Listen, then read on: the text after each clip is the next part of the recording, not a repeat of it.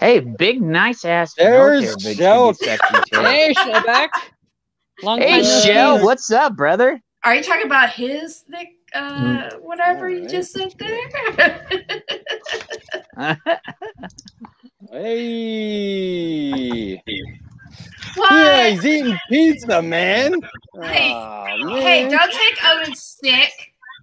Right? Oh, I'm so glad I ate before I went on this stream because I would have been like, you motherfucker, right? You're making me hungry. There's my other brother in green right there. All right, everybody. Mama told me I shouldn't speak with my mouth full, but you know. Sure. You know, So everybody, we're gonna go around the table. Really? And you gotta eat, and you gotta try and talk with your mouth full too? Ah, my God, Shellback. No, I'm just kidding. Hey, everybody. All right. So, welcome to JustANormie, Parley with JustANormie. And this is episode 2. Tonight, we're going to be talking about Katee Sackhoff, Battlestar. Shit. I do Falcon it every WinterSoldier? week. Don't. I know. You've Falcon seen my WinterSoldier. broadcasts. Yeah. I know. Yes. JJAbrams, the Orville Twitch banning users off-site, and fun topic of what's going on with movie theaters. Will we see a uptick in drive-ins? So we're going to go around the table. Everybody's going to introduce themselves, and we'll jump into the topic. Go for it. Geek Time. Hey, how are you? This is Keith from Geek Time TV. We do live stream on Tuesday nights at 8 p.m. Eastern, and thanks for having me. Yeah, thank you for coming. I really appreciate it. I'm really surprised. This is my second episode, and everybody's like, "Yeah, man, I want on." Well, it's a good community. We want to help everybody out. You know? Heck yeah, man. Dutch, tell us about yourself, girly. Hey, we're diverse, by the way, everybody. We have a woman on the panel. Yeah, I'm the female quota of the panel. Yep. We don't have our black quota, thoo. Yeah. I was trying to get Ash over here because then we would have our come over. But Ash is going over the Cloverins to do the Star Trek thing. So that's okay. It's so big. Yeah, I know. Yeah, I know. I said I don't like season 3 anyway. So I was like, yeah. Well, Go ahead, let's just see what my genealogy, my ancestry.com, because there is a rumor that I do have some black in me somewhere. Yeah. No. Yes. Oh my God. How many inches was it? Or what was the percentage? Like 1/13 of Well, it's either that or talking seriously, there might be either that or Spanish in my, which is oh my God, we can't have you on the panel then. That's not diverse enough. I know, that's not diverse enough, No, I'm just a cis white female. Well, wait, I got it. You're not black enough, so we can't have you on the BBC, okay? Even though I eat fried chicken. I'm culture appropriating now. Right? Yeah. Let's finish up. Yeah, I'm here to have fun, to chat, and just be nerdy. Cool. Shellback, the man that's eating pizza with his mouth full. Well, other than pizza, hi, my name is Shellback TJC. I like pizza, obviously. Long walks on the beach. Oh my God! Pizza power. I know, right? I'm an Aquarius. Oh, that's why we get along, Shell. I'm an Aquarius too. I'm a Gemini. Anyway. Right. Are you guys hitting on each other? I mean, is that the why not? Hey, we're trying to diverse everything. You know what I'm saying? Okay. Yeah, we're being diverse. Everybody's based by we gotta have the. Did you see New Bomb Kirk? See New Bomb? He goes, was it quarter black Garrett? No, I He cares, when he goes out with when he goes out with Crowder, he brings a picture of his dad who's black. He shows he has to. Grandfather. Literally, he has to. Oh my god, dude. Yeah. Or is his grandfather? Or his dad? His grandfather. Yeah, his dad was half black. Okay, So, gotcha. Yeah, but his blacker is his grandfather. That's awesome. Yeah. That's awesome. Shell, you done? See how just 3 generations and you're considered white. Right? No shit. Willie the Monkey King. Hi, Tell us all about monkeys.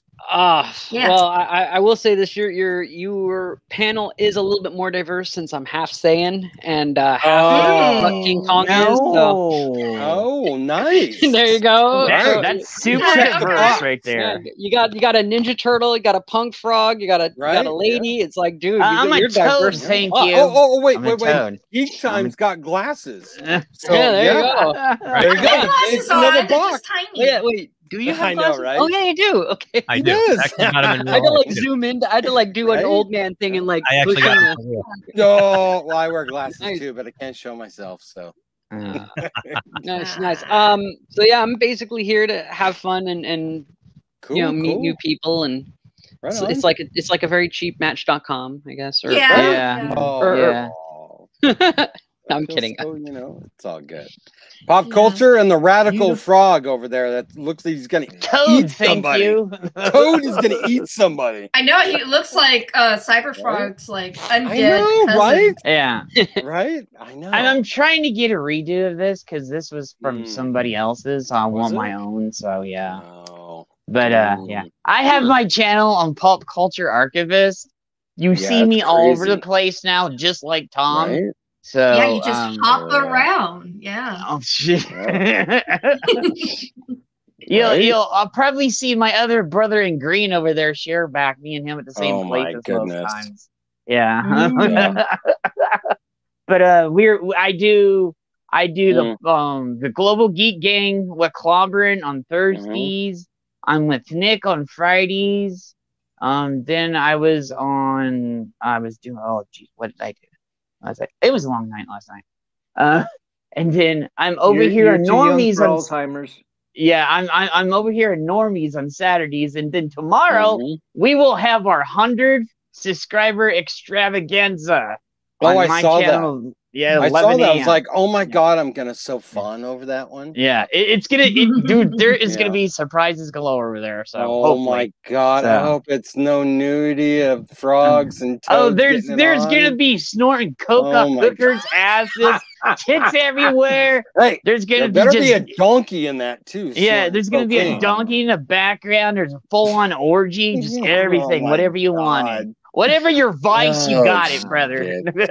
Oh my god, dude! See, this is what happens when you only have one woman. She's just stuck. I know, right? hey, we know. We know Dutch pretty well. She can hold. We will have 2 women on our show tomorrow. Thank you. Oh my god! Oh, you're checking 2 boxes. Yeah, we're checking 2 boxes tomorrow. It's okay because you had me at snort. Okay. I know, right? That's crazy. So I got a proposition here for you. How does this sound? How does this sound? Okay, you don't have to be lonely. Just there goes the numbers in the oh god. Wow. Really? Wow. Okay, what have you been smoking, Shellback? Well, I don't know. I mean, it started sounding like a dating site there for a couple minutes. So What's on that pizza? Right? Magic mushrooms. Yeah. Yeah, right. I mean, it is Washington. It is a supreme. It is a supreme. All right. So maybe I shouldn't be eating it if it's a supreme pizza, But anyway. All right, so let's get into our first topic. So we all know and heard about Katee Sackhoff talking about the situation with regards to her and her other female co-stars that were on The Mandalorian and all that stuff. She basically slammed Disney. Anybody want to chime in on this? How about the lady? Go ahead. Usually there's like something prepared so I can look at it. You know. What? You know what? Give me a sec. Give me a sec, because I had to. Oh, hang on. I'll share my screen here. I'm a visual learner and presenter, so yeah. I do that too. Dutch, I do that too. All right, hang on here. Let me see here. Where is it? Okay, here it is. Yeah. Is that better? Can you see it? Oh, yeah. Yep. You can see it now, or no? Wait. Yeah, I'm seeing all of us. Remember, Normie. Remember, there's a 10-second delay on StreamYard. So no, I know that, but it's like showing all the way through that. Like, you know what I'm saying? That's because you have more than one. It's doing that. Has it got more than one window open? Yeah, it do. No. If you show it while you're streaming, it's gonna do the infinity window. So you gotta you can't have that window open. Just put up the other window. Okay. Hey, Dutch, I sent you a link in the private chat, so you can look it over. I do random German, so you guys have to learn about that. No, that's cool. Okay, here we go. Okay, I got it. I got it. You got Okay, cool. So, in the article from our wonderful people over at bountyandcomics.com, if you guys go over there and stuff, they've got some really good commentary over there. It's not BS. They've got really confirmed sources and all that stuff. They've got really good written articles, mainly by John F. Trent and some of the others, and they have podcasts as well too that I believe they do on Saturday or Sunday and all that. But in a lengthy interview with Looper, where she discusses her YouTube channel, which I've got to say, if you guys have not checked out Katee Sackhoff's YouTube page, dude, she is freaking phenomenal, dude. Yeah. She only she didn't have a lot either. I think she only has like 150,000. I would expect she would have more than that. Katee Sackhoff has a YouTube channel. Yeah. I saw some of her. Like, I never. Oh, sorry. Yeah, dude, she's straight up, dude. Straight up, dude. She talks about shit that I don't even want to hear about. But dude, she was like during Easter, she was reviewing candy, Easter candy from Canada and the U.S. She's so funny, dude. And she was just talking about all kinds of stuff, a lot about health things, exercising, workout routines, what she does. You know that she's dating Carl Urban. Oh yeah. How awesome of a kid if they get together. How awesome of a kid would come out if Carl Urban had a kid. Man, think about that. Yeah. Right? Like, damn. That kid would be a badass. That kid would be a badass. I've got to say, I think that Katee Sackhoff is the she, you know how like we have the 80s like kick-ass chicks and stuff like that, and all that from like Alien and stuff. I can't Sigourney Weaver. I think of her in the same fashion because dude, she's done, dude, current day equivalent. Yeah, she does mostly all of her own stunts. And then I even seen her in like we even saw her in a contemporary show called what's it called?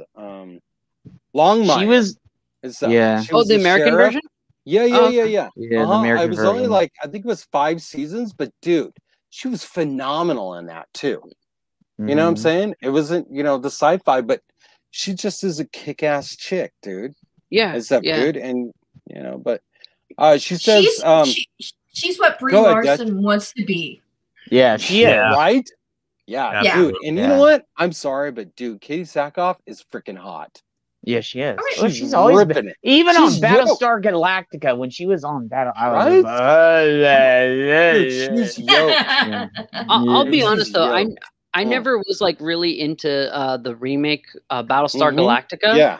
But I actually like in seeing her and like as Bo-Katan and like seeing her YouTube channel, I'm like, damn, she's pretty cool. Like, she's like straight up. It's like she had the video where she like looked at her first like major role, which was a Halloween Resurrection. Oh yeah, that was so cringe. Yeah, it was so cringe, but she at least like had a great like outlook on it. Exactly. And it's like, but man, if I may kind of get in the thing, go ahead. I think this guy, the writer, John Trent. Yeah, I think it seems like he's being a little unfair to her because when they talk to her, it's like, because when I was reading the article, because he's like, oh well, you know, because she says like, oh well, they, you know, they had the best people on the when they were doing that that all girl scene, you know, it's like they had the best people in there, and he kind of points out like, oh well, Mandalorian had to do his own side thing, and Boba Fett had to leave to do something else because it would have been really awkward if he was there with Luke, and then she kind of, you know, rephrased herself to be like, well, okay, it's the people they had there, and he's like, well, what is it? Is it the best people on the thing, or is it the, you know, the people who had available? And it's like, I was reading it, and it's like, you know, dude, cut her some slack. It's like, cut her some slack. It seems kind of like she caught herself and you know, but I agree with her though that that like, yeah, the best part of that scene was it wasn't very telegraphed. You know, it was just basically yeah, and it was just basically, it's like, all right, let's go on this suicide mission, and then in this part, it just happened to be all female people. It happened organically, not like in Avengers Endgame where they have they're like, set up the shot. Here's the shot. Exactly. You know. But oh, sorry, go ahead. Oh, well, I'm thinking if you got Gina, you got her, and then you got Ming-Na. Dude, those are three of the best women in action right now. Exactly. Let's be honest. Yeah, exactly. And like, all like, three of them. I wasn't gonna complain. I was like, okay, I'm digging this. You know. But those three, besides, you know, the other crap, I'm like, yeah, but that was pretty cool. Okay, I did like that, and I had no complaint towards that. I would like to see them in like as Charlie's Angels. Those three right there. Charlie's Angels movie with those three. Okay, a badass Charlie's Angels movie. Okay. Oh yeah, dude. The woke people would go ultimately freaking ape shit. Yeah, freaking Gina was in that.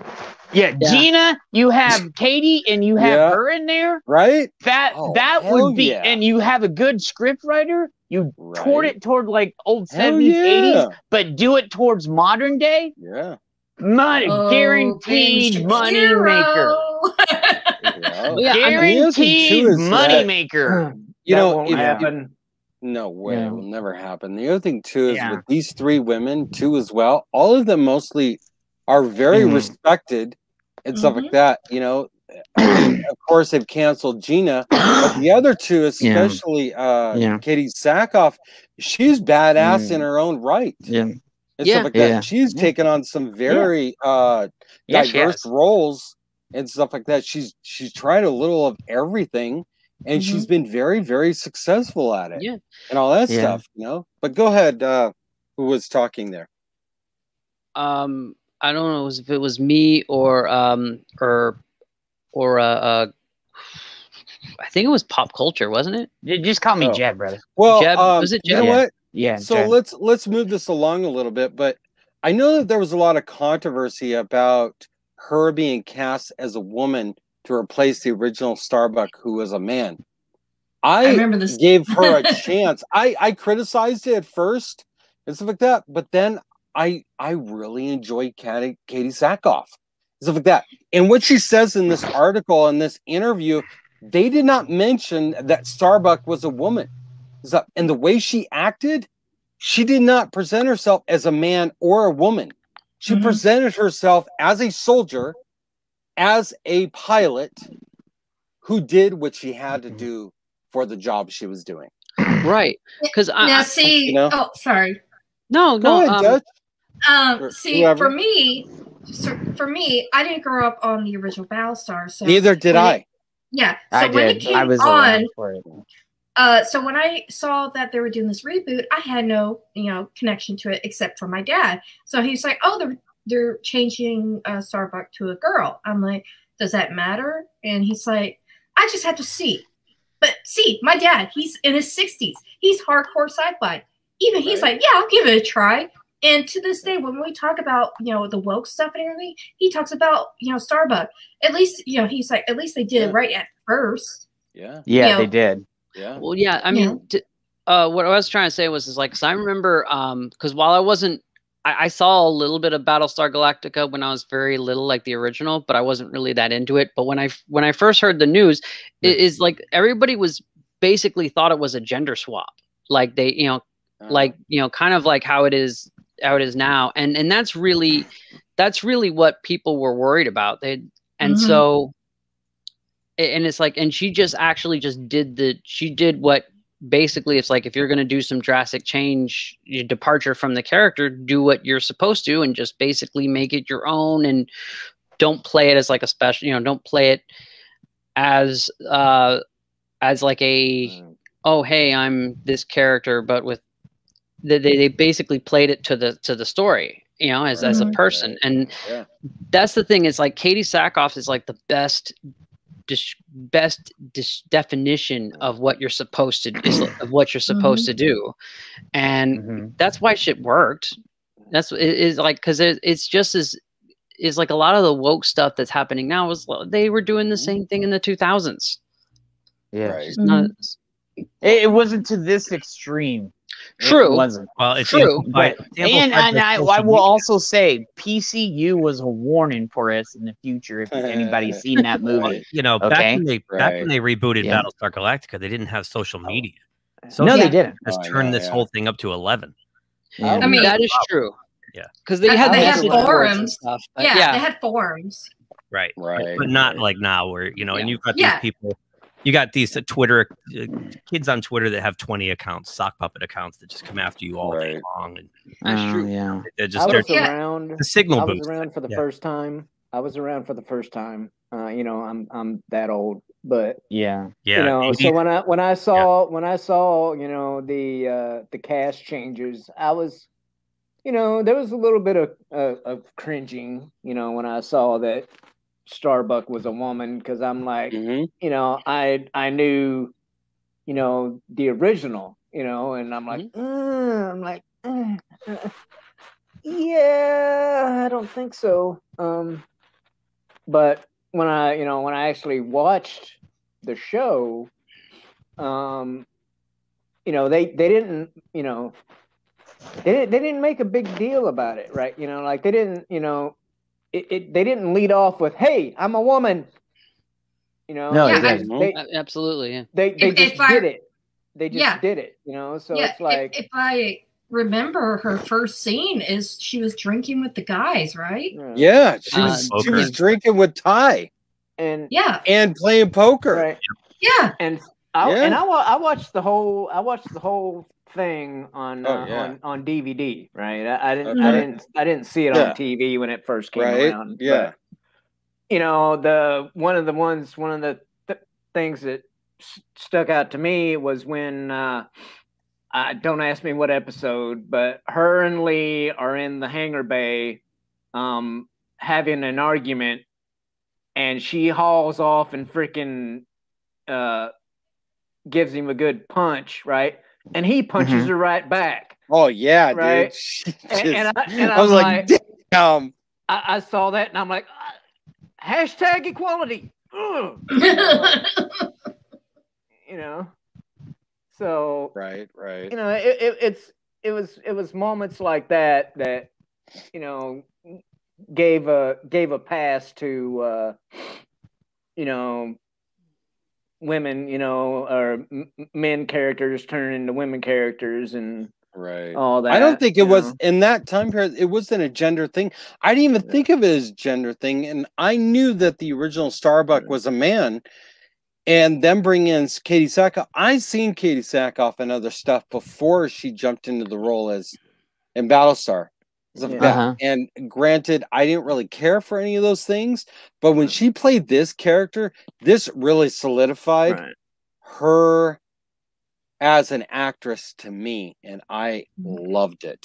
I felt like Shellback did back then. I was like, oh god, but I gave it a chance, and it didn't take more than 5 seconds, and I was like, oh okay, this works. Gotcha. That's the thing, is that first scene, you have to get it right for the whole audience to accept it. Well, the thing about it was, you know, it's like not only that, you know, they turned Starbuck into a woman. They turned Boomer. They turned Boomer into a woman, but not only did they turn her into a woman, you know, they went from a black man to an Asian woman, right? And you know that Adama, you know, went from a a white dude male to a Latino dude. Which it didn't matter though. Colonel Sy went from a black dude to a white dude. Yeah. You know, and but they, you know, it was different. It was different enough from the original because the original, all of the Cylons except for what's his name? Fuck. The doctor. Dr. Potter Dr. Gaius, Coddle? Zendaius. I think it's Gaius Zendaius. Gaius. Baltar, yes. It's been like a decade or more since I've seen the original stuff. Yeah. But I watched it in the 80s when I was a kid. Right. So. I didn't care for the original. The original, the only human I ever remember seeing was Gaius Baltar. All the rest of them were freaking, you know, walking toasters. So, you know, when they come out of the gate with, you know, they have the toasters, but they have the skin jobs as well, you know. So that right there kind of made it, you know, its own, you know, monster from the beginning. So it was an interesting twist. It really was, I thought. Oh yeah, especially when they got into Razor and stuff, dude. So we saw that backstory. You know, I actually, to be honest, I thought the whole premise of destroying Pegasus and stuff was stupid because she was far more powerful than Galactica and stuff. You know, and just sacrificing her just killed me.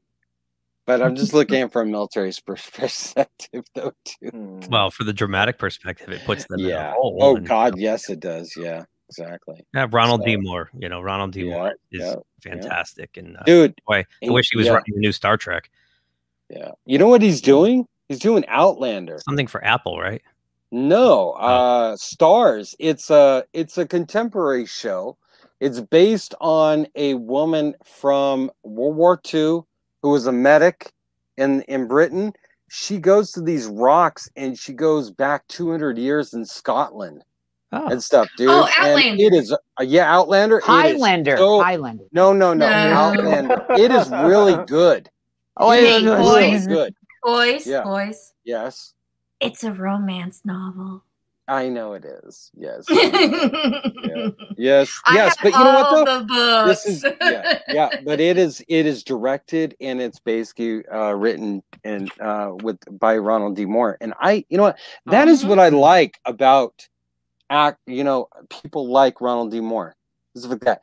And I could say the same thing about Nolan. Is Nolan goes outside of his wheelhouse. Yeah. You know what I'm his saying? comfort zone. Yeah, exactly. And I think that's what makes a better director. You know what I'm saying? Because he did, what was it? That World War II movie and stuff. Dunkirk and stuff. Yeah. And then, you know, he does some really funky off the wall stuff. But dude, that's what I'm talking about. Yeah.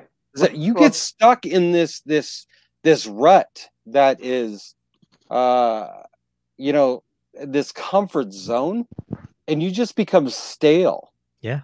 Well, that's like the problem with Spielberg. Yeah, exactly. You know, hey, Kitty. Hey, Kitty. You say romance, but I don't know if you know that the British bad guy, freaking sodomizing our main character. Yeah, I mean, dude, you have no idea what women will like to read. That says romance to me, baby. What? Dude, there was a scene, dude, where a dude is being sodomized. Yeah. This and it shows. First season. Whoa, no, second season. Man. Holy shit. Yeah, the British, the bad guy, or you know, the overlord, whatever you want to call him, as part of Randall. Yeah, as part of punishing Jamie, right? He decides to bugger him. It's kind of like, you're a prisoner, I'm going to use you. Yeah. I was attracted to you, by the way, and I'm not supposed to. Yeah. Right.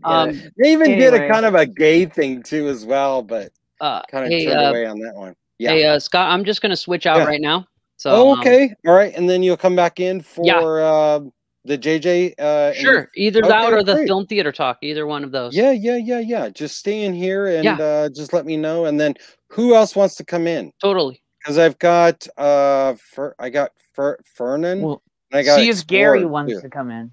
Gary who? I mean Jerry. See if Jerry. Oh, he already left. Okay. Gary, not Jerry. Yeah. I don't know if Fern's freaking mic is not working. I'm going to ask him to leave. It's Fenrir. Can go on. Okay. No, it's fine. Geek Time, you can stay here, man. It's fine. Well, we're gonna be transitioning here soon, anyways. Well, when you get to Falcon and Wintersoldier, if there's people backstage, you could swap me out. I haven't seen it. Well, oh, there's some more diversity. I know, right? Oh yeah, we gotta fit the quota, man. The black guy. Transition. So let's wrap up the discussion on Katee Sackhoff and all that stuff here and all that. All I know is she just made a statement saying, kind of agreeing with the, kind of agreeing with the shut up and act type of thing. And I don't know. I'm kind of surprised she's not getting more flack than what, Let me get Jerry in here and stuff. I'll bring Jerry in here. Okay, guys. Okay. Hey, Jerry. No problem. Who? Gary, not Jerry. Gary. He puts it in there and you still do it. I know, right? My God. Because somebody... that's the running joke now, right? It is. Man. Greg over at Fanzine and I started a drinking game that anytime you said Jerry, you had to drink. Oh God, I'd be so trashed. My God. Well, if you weren't trying to use the European spelling, Yeah. I mean, you mean the Irish? Yeah. Oh, that's still part of Europe. Right. Don't tell the Brits that. Don't tell the Brits that. They don't want to. Those are fighting words. Yeah. Right. Hey, my family originated in that area too, I believe. So I can do that, man. Okay. Right. I know, huh? Whatever. So to wrap up this segment with Katee Sackhoff and stuff, she stated too, we didn't stop to be like, ooh, female power, woo woo. You take the lead because you're the prettiest. You know what I mean? This was just the crew that was available. Exactly, dude. I mean, you know what? In this 4 trio of women and stuff, the one that's left out is the black chick, that's the wrestler. Yeah. Yeah. You know what I'm saying? And all that stuff. And we're talking about Katee Sackhoff, Win, and Gina. You know? Wait, hold on. Wait. There's a black wrestling chick. I know. Yeah, her. Right? And she's hot, dude, too. What? Damn. Amber? Her name is Amber something. No, it's Mercedes.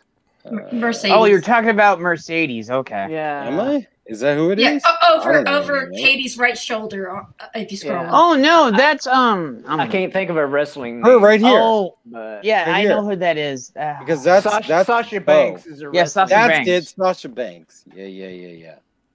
So her real name's Mercedes. She said, however, the only reason why all the female scene is even the show is because the writers decided to write out the third Mandalorian, Axe Wolves, played by Simon Cassadines, that previously appeared, blah, blah, blah. Yeah, they basically wrote him up, so, because it's not girl power. Right. So, but, I thought it was fine, and I think what she said was pretty straight up, to be honest. Yeah, I think the only thing she got wrong is she said they accomplished their mission, but they kind of didn't. Not really. If Luke doesn't show up, they're dead. Right. Yeah. And then there was another article on Bounding in which stated that she's that they kind of attacked her on, in my opinion, and stuff, stating, and it's being all over social media too that she was told that Plo Koon was to show up, but if anybody knows, Plo Koon was killed in the Purge, and we all saw that in the last movie during the prequels. Yeah, you know? he got blown. Yeah, up. he got blown up. He was flying at the time, I believe. Yeah. So you know, yeah. So but other than that, the episode, I really appreciate Katee Sackhoff. I like her, period, and stuff like that. She's very cordial. I love watching her on YouTube. She's more real than freaking most of these goddamn celebrities. You know, and you can see it. You know, that's what happens when you just be yourself. Right? Yeah. You know, and not just what will make me money and extend my career. She's like, no, what can extend my career is myself. Yeah. It's like I said earlier, Katie is what Brie Larson wants to be on YouTube. She may have more numbers, but Katie has more personality. Her numbers are fake. We all freaking know. Yeah, we all know that. Yeah. Jeez. Has anybody looked at her channel lately? No. Well, Bree's? Yeah. Bree was trying to show off what body she doesn't have. Bree's turning into a Twitch thought on YouTube, like literally. God. Yeah, she was showing Tesla tops and how to play Fortnite. Hey, you can see the Mounds Venus on her, okay? That's how close the camera got. Oh, dude. Okay. I used to clip out disgusting. I was gonna comment. I was gonna comment on one of Bree. I was gonna comment on one of Bree's videos, but she said that, you know, if I didn't have anything nice to say, to keep my comments to myself. So. Oh yeah. Right. That big old eye blink. I just like to go grab weirdo clips from her videos and put them in my intro video every Tuesday because she's just so freaking bizarre. In the chat, Willie Woodward goes too true about Katee Sackhoff being more real. Yeah, chat, if you all have had a chance, go over to Katee Sackhoff's channel and stuff. I'm telling you what, dude, she's got some topics that I wouldn't want to listen to because I'm a male. I don't want to listen about fucking periods, okay? But still, she's got a lot of good stuff about working out, how not to, what she's done wrong, what she does, why she does it, and stuff like that, you know? What about? And if you're not aware of it too, she's dating frickin' Carl Urban, dude. And I just think that's not anymore. Badass. Yeah, according to our private. They quit in like 2018. Now she's with some no-name dude, a regular peon like us.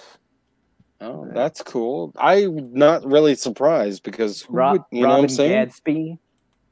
Well, whatever. I don't know. You know, whatever it is. But hey, you could be accused of stalking if you find out who they're dating. I got accused of stalking, so you know, a couple times. She did say something about, and I don't know, maybe the chat can confirm this or whatever, but she stated that she'd love to. It's on her bucket list to play in Star Trek, but I wouldn't want to see her in Star Trek right now. No, but put her on the Orville. No, you don't. Put her on the Orville. You do know Disney's. You do know. You do know Disney's trying to buy the Orville IP, right? They own it. No, they don't own it. They don't own it yet. Oh, they want. No, they don't. Oh, I see what you mean. They're trying to buy the IP outright. McFarlane. Yeah, they're trying to buy it outright. Is basically doing double fingers, like, no, you won't. No, he's like he's putting the middle finger up multiple times. Yeah. So you know. I don't know about that guy. Yeah. I mean, he puts out some good stuff. I mean, I love Family Guy. Yeah. And I haven't seen a whole lot of the Orville, but what I have seen, I liked it. But this is a great transition to the Orville talk. Yeah. Yeah. But Go ahead. Seth MacFarlane, like a lot of the rest of Hollywood, makes some dumbass tweets. I know. Yeah, he does. I know. He does. But, everything's for sale. I don't care what he says. Everything's for sale. If the price is right. Oh, yeah, I know. Yeah. We never thought Lucas would sell Star Wars, but he did. So you know what though? The thing is the reason I put the Orville in here is because I absolutely adore the show. I love the show. Gary Nerdrotic got to go see the set. And I know. That the next season is going to be phenomenal, but I'm like, what the hell is going on with it? Because like I've been like waiting, and I'm like, what the hell? I got Hulu for no freaking reason, and it's like, come on, you know, what do you guys think? What's going on? Because I can't find anything. From what I know, and I forgot the stream that I was listening to earlier today, but so far they have actually put out the first 5 episode titles, and they're adding a new crew member to be the new helmsman. I had to find her name, but yeah. Did they replace somebody? Remember, I think the one dude got promoted.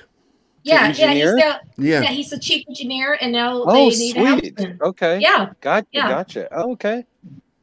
Yeah. Okay. Let's see. Oh, wow. Find her name. But you know, she's a female, cutie. huh? Yeah, she's a little cutie. You know, she's You know what I can't stand is the new the girl that replaced season 1's girl. See, I like her better than the other girl. You know, this is the only reason why I don't like her. Okay, this is really stupid. You guys can freaking tear me to pieces. It's the hairdo. The hairdo is driving me nuts. What? Yes. I told you. Wow, she's like, what? Well, some hairdos look bad, so just it looks weird. It's all like pulled off the side. It's like gripping to her face, you know? Okay, here's a ponytail. Here's the thing. Like I said, I haven't seen a whole lot of the Orville, but here's the thing. If they're switching from a male helmsman to a female helmsman, a black male. Yeah.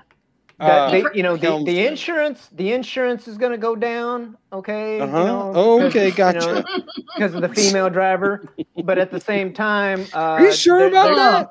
I thought they crashed more because on my past exes. That's what I'm getting to. That's what I'm getting to. The insurance is on the Orville is gonna go down, but they're gonna spend a lot more time in the body shop because they are. Let's face it. Well, okay. From the news that I got. Remember at the end of season 2, what happened with Isaac's people and in the Union fleet? The Union fleet basically got decimated. Oh God, yes. And only when they got the krill that they were able to fight them back. That was cool. So the theory goes is that one of the main ships that made it out was the Orville. So since the Orville was not a flagship originally, it was just a regular space vessel, it might become more of the flagship Star Trek Enterprise role in season 3. Well, what about, I'd like to really see them explore more of the universe of what the Orville is and stuff. Right now, it seems to be so narrowed and stuff like that, But I understand what McFarlane is trying to do because he's following the model of TNG and TOS and stuff, and I respect that and stuff. But I want to see more of the universe of it. Other species within the I want to see all the species in the Union. I want to see them. Exactly. Yeah, exactly. I want to see them, and all that. So it's kind of like the only thing I want to see less of is the holodeck sexcapades. Oh yeah. Yeah. Oh, that's too funny. Wait, what? There's what? Oh, now he's like, go back to watch it. He's like, I want to go rewatch this. What's going on? Well, no, like I said, I've only seen like the first few episodes of this thing. It was well, then you need to get your butt over there and watch. Yeah, you'll be disappointed because it's not with the girl; it's with Clyden. Yeah, and I always wondered what led to her leaving the show because they're still seeing each other, her and Seth. And I was wondering if that played a part into her leaving the show. No, she was obligated to another show. She was only, my understanding, contracted for this first season. They didn't know if the second season was going to be picked up. That was why. Well, she did a movie. Yeah, because she's on Prodigal Son. Yeah. She's also one of the main characters on Prodigal Son. Oh. Yeah. Oh, yeah.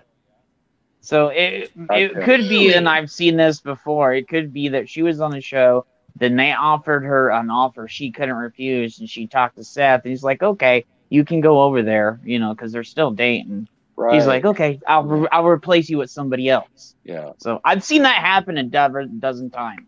Yeah, that happens all the time. They didn't even know if they're going to get a season 2. You get, you know, you sign another contract for a new show that's coming out or whatever it is. Of course, you know, you don't know what's going on. You've got to get to that next gig. You know what I'm saying? I totally understand that. Respect that. But you know, I don't think now they could really bring her back and swap her out. To be honest. A lot of people seem to like the new one more so, really, to be honest. So I mean, she's on Prodigal Son with Michael Sheen, for crying out loud. Which is a really good show. And proof that when Greg Berlanti is not directly involved with the writing, he can produce really good shows. What is it, Prodigal Son? Yeah, it is a good show. It's damn good. It's a lot of fun. Yeah, it's kind of like a little bit of Hannibal Lecter and. What if the profiler is the profiler himself is the son of a prolific serial killer? Yep. Oh, gotcha. And he consults his own dad. News, man. Yeah, and he consults his dad to help with cases. And on top of that, he suffers from mental problems. Yeah, and that's why you get Michael Sheen. Yeah, it's just a fun show. Huh. Yeah, she's the blood sister in Prodigal Son. Oh, okay. Huh. I don't know what's going to happen, you know what I'm saying? But it's really driving me nuts, though, because we've got no Star Trek, and I'm not going to watch Discovery because it's trash. We have old Star Trek, and that's all that matters. Yeah, but I don't even want to watch that either right now. So, wow. You know. Yeah. It's not even that. No, it's not that. I'm just kind of burned out of Star Trek. I want to see new Star Trek, not this crap that we're getting. Yeah. Have you? Well, no, you're getting new Trek. Let me ask you this. This came up last week. If Paramount Plus was to invest in remastering DS9 and Voyager like they did Next Gen, the cost would be about $20 million per show. Oh, but they're paying right now between $6 and $8 million per episode of Discovery. So it's like that's still a lot. But they wouldn't make that money back. Yeah, Wouldn't you sign up? Make it back. Wouldn't you watch all those? Fuck no. Oh hell no. God no. Dude, I still say why they keep that on. It's maybe some money laundering scheme. Why Discovery is still on? It's a tax write-off. It's a tax write-off. That's why they don't care about the writing. They're like, let's be diverse and make fun of the fans, you know. I've said this. I've said Michael Sheen would be a perfect doctor for Doctor Who. Oh, yeah. A lot of us have said that. I want him to be the doctor so bad. Or I would say, and I even said this, I said he'd be a good doctor or a good master. He'd be an excellent master. I think he would be in Delgado's range right there. Dude, I don't know shit about freaking Doctor Who, okay? So have you guys seen? I don't know anything. Seen What We Left Behind? Yeah, it's a British series about a time traveler who doesn't really time travel. Let's not go down this rabbit hole. we don't talk about the children episode, okay? That's not part of canon, okay? Dude, check this out. I have a 16-year-old son who's a high-function autistic. He loves Doctor Who and couldn't stand this new season. Yeah, it was god-awful. Okay? Yeah, it is. It's tough, dude. He was actually looking forward to seeing what they were going to do. This stuff, dude, and like Gary said too as well, Nerdrotic. It's up, and my son's like, dude, what the hell did they do? No, I don't know, man. It's kid nuts over there, that doesn't know how to do anything. Their biggest money maker, and they just put it right down the toilet. Yeah. It kind of reminded me of that episode of Family Guy when they they brought up how Muppets sounded all wrong after all the original voice cast left. And that's how Doctor Who felt. It was just, it felt unnatural, uneven. Yeah, from the music, from the cinematography, everything. And not to mention the other day on Twitter, the Doctor Who Twitter went and rubbed it in the face of everybody to put Rose and Tennant's Doctor together. And I was like, okay, is this a desperate cry because you pissed off all the fans that had been there for 50 years for you? And it sounds like you're getting a little bit desperate because you're not making money no more because you pissed off all the loyal fans like me. And thousands and thousands and hundreds of others that have been around, you know? Gary Nerdrotic was saying, he goes, I'd love to see Peter Dinklage as the new Doctor. And I'm like, dude, that would be so interesting. I agree with that. I would so watch that. With the writer, showrunner. Yeah. Right? Yeah, man. Because you know what? I don't know about you guys, but in Game of Thrones, with him being in it as a little person, and I don't know if that's the right word to call him and stuff like that, but you know what? I don't think of him as that in the show. He is such a large character and stuff, dude. And so just, I would even go as far as say he was one of the biggest characters in the show, if not the biggest character. Yeah. He was the most mythological. Just the most.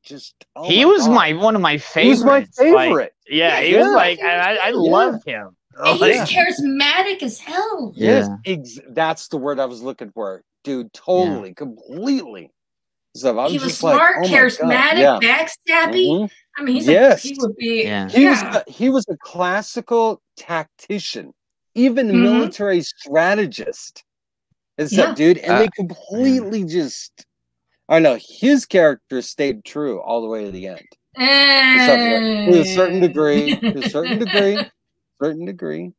stuff like that. But he got dumber.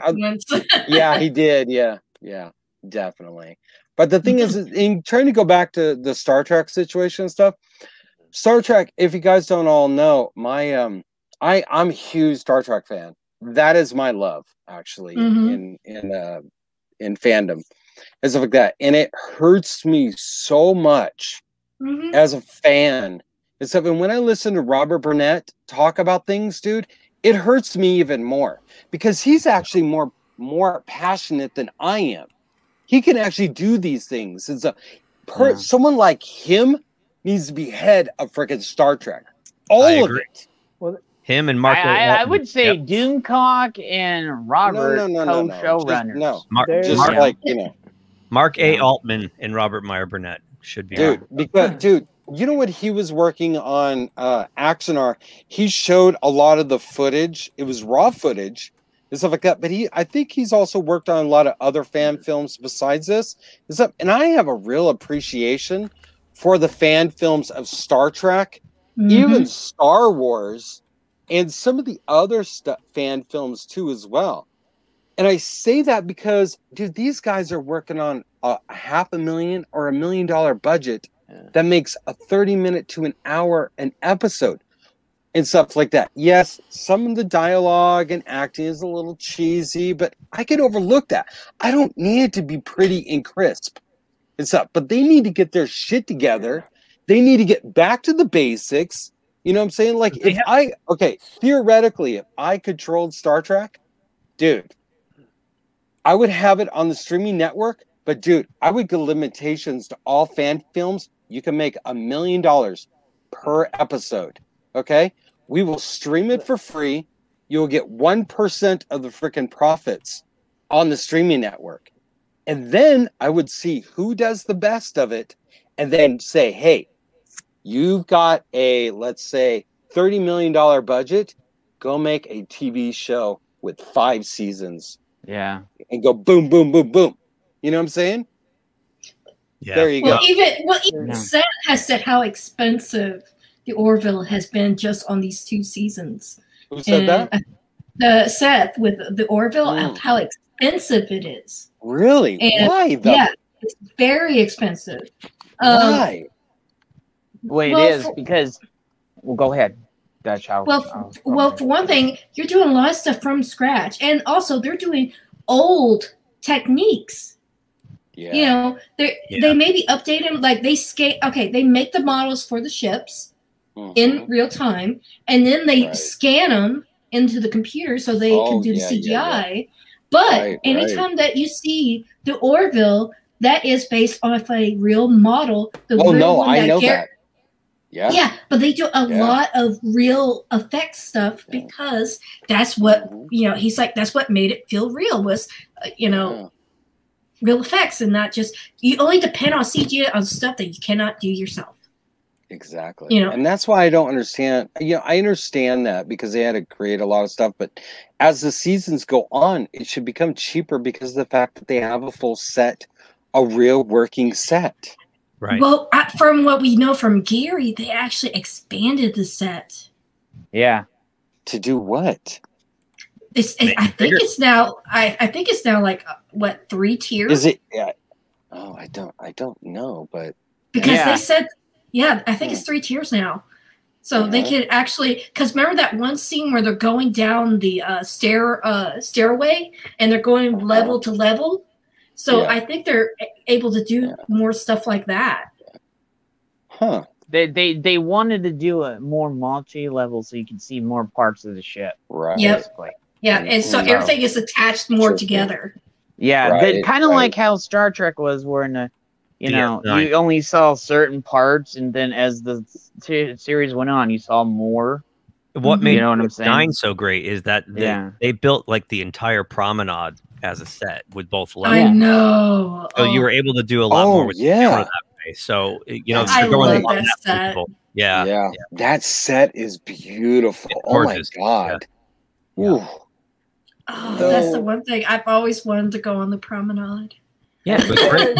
You could follow with a steady cam, follow a character, get in the lift, go down, come out on the bottom. You didn't have to do any editing. It felt more, organic, real. But the thing is then if it costs so much, I mean, I understand you need to make physical sets and stuff like that, But and there's got to be a way to, Well, here's the thing, Normie, and I'll tell you, it's not just the set. There's insurance, there's the costumes, there's insurance is a huge part of it. Yeah, and I know this because I know this from growing around the convention industry and like growing up around movie sets and all this other stuff when I was younger.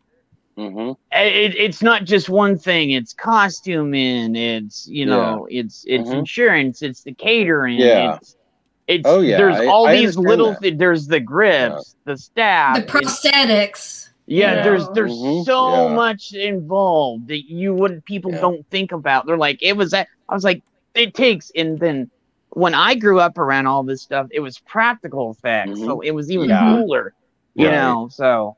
It's funny. They're not shooting on film anymore. If they were doing film and they had to dailies, it'd be even more expensive. Yeah, it would. If it was shooting on film, like you said, it would be super more expensive than it would be. Right. So it all adds up. And think about it. Back when they were doing the Rick Berman Star Treks, they were doing 26 episodes a season on film, on 35 millimeter. Oh shit. Yeah. Now they do 8, 12, 13. Right. Do you think that? Go ahead, Shellback. Have you guys heard of that documentary movie? Oh, it's fantastic. This one right here. I've never seen it. Oh, it's so good. What We Left Behind? Yeah. It's a very good documentary. I loved it. Oh, really? Yeah. Oh, wow. It gets a little woke. It gets a little woke at parts.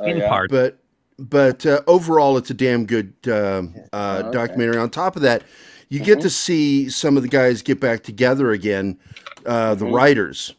And they create what would have come next.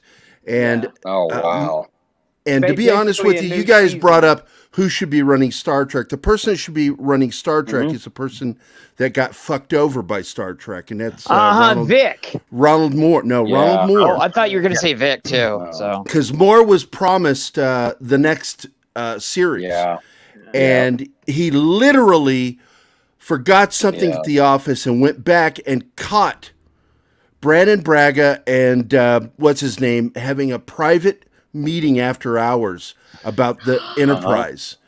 And when he realized what they were doing, he's like, fuck you guys. And he quit and left. Shit.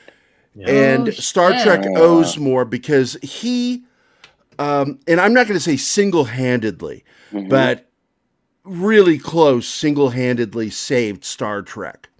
Yeah. And when they fucked him over, his response was to go make a series that would get them canceled. It was Les Moonves hates sci-fi. He hated Star Trek, but it wasn't because Star Trek was Star Trek. He just hates sci-fi. Right. And so therefore he hated Star Trek. And he wanted it gone.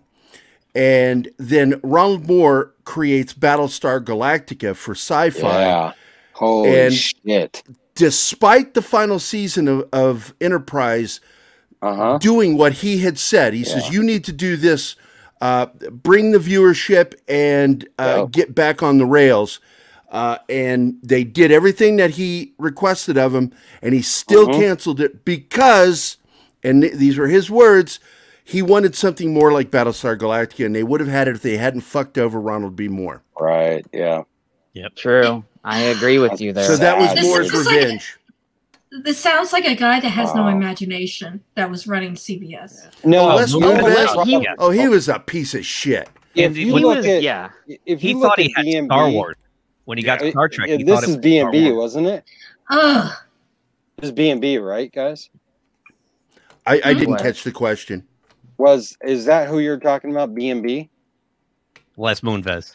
I'm talking about Les Moonves. Yeah, he's a complete piece of shit. Brandon Braga was one of the people, and Brandon Braga, of course, is over on the Orville. And there are a lot of us from Star Trek, fans of Star Trek, that don't like him because of some of the shit that he did. Oh, yeah, I don't doubt it. Because he was an asshole. And, and I hate using the word sexist, but he was a sexist. Right.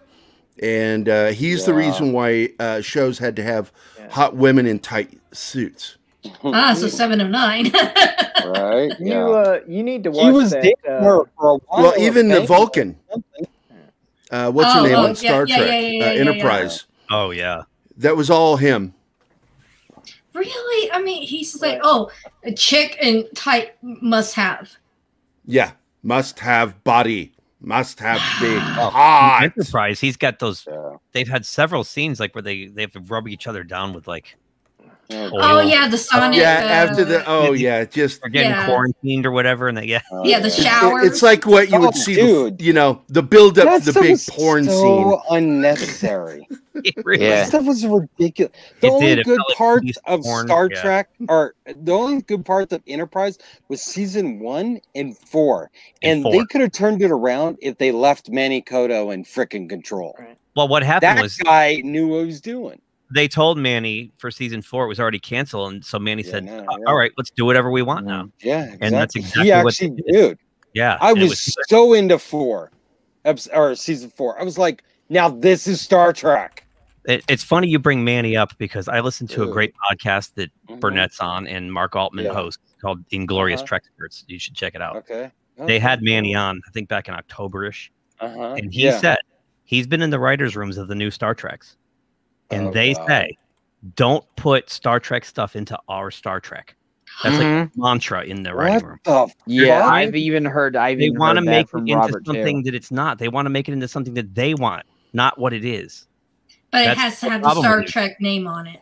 Well, this started in 2009 because JJAbrams is not a fan of Star Trek. No, he wanted to turn Star Trek. He is of Star Wars, but he's not the kind of fan like we are. Yeah, and he wanted to Star Wars Star Trek. So if you look at like what he did with his version of Star Trek, it has the high action, the high adventure of Star Wars with a lot of spectacle scenes.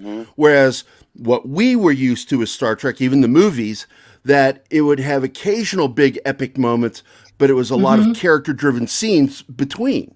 Well, that's not what he wanted. He wanted spectacle, spectacle, spectacle. Yeah, exactly, Gary, because Star Trek had adventure, but it didn't have action. Like, it wasn't an action. Yeah, but you know what? Samitra, what is it? The green chick, the black woman on Discovery?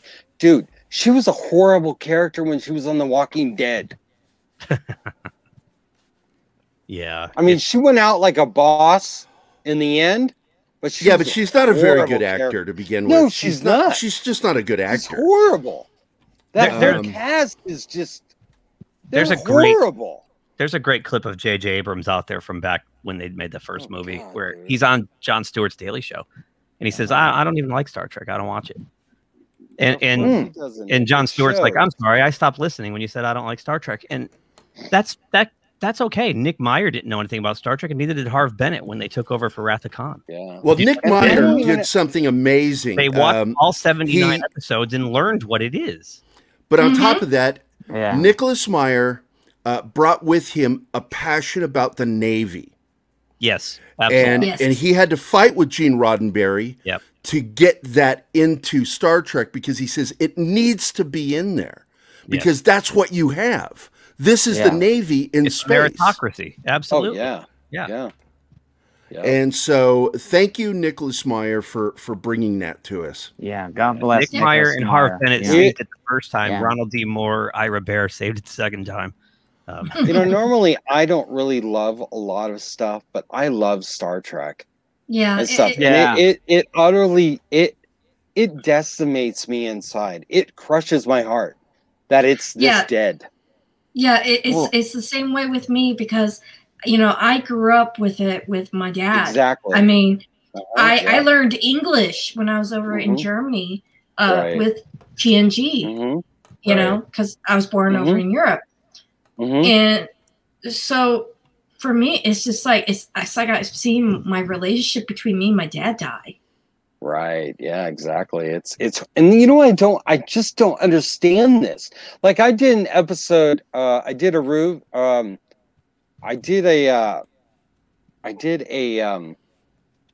episode, I think, on Strange New Worlds and stuff like that. And I said, stop screwing with our franchise. What is the damn title of it? And stuff like that. And this is how I feel about it. Stop experimenting with my beloved Star Trek.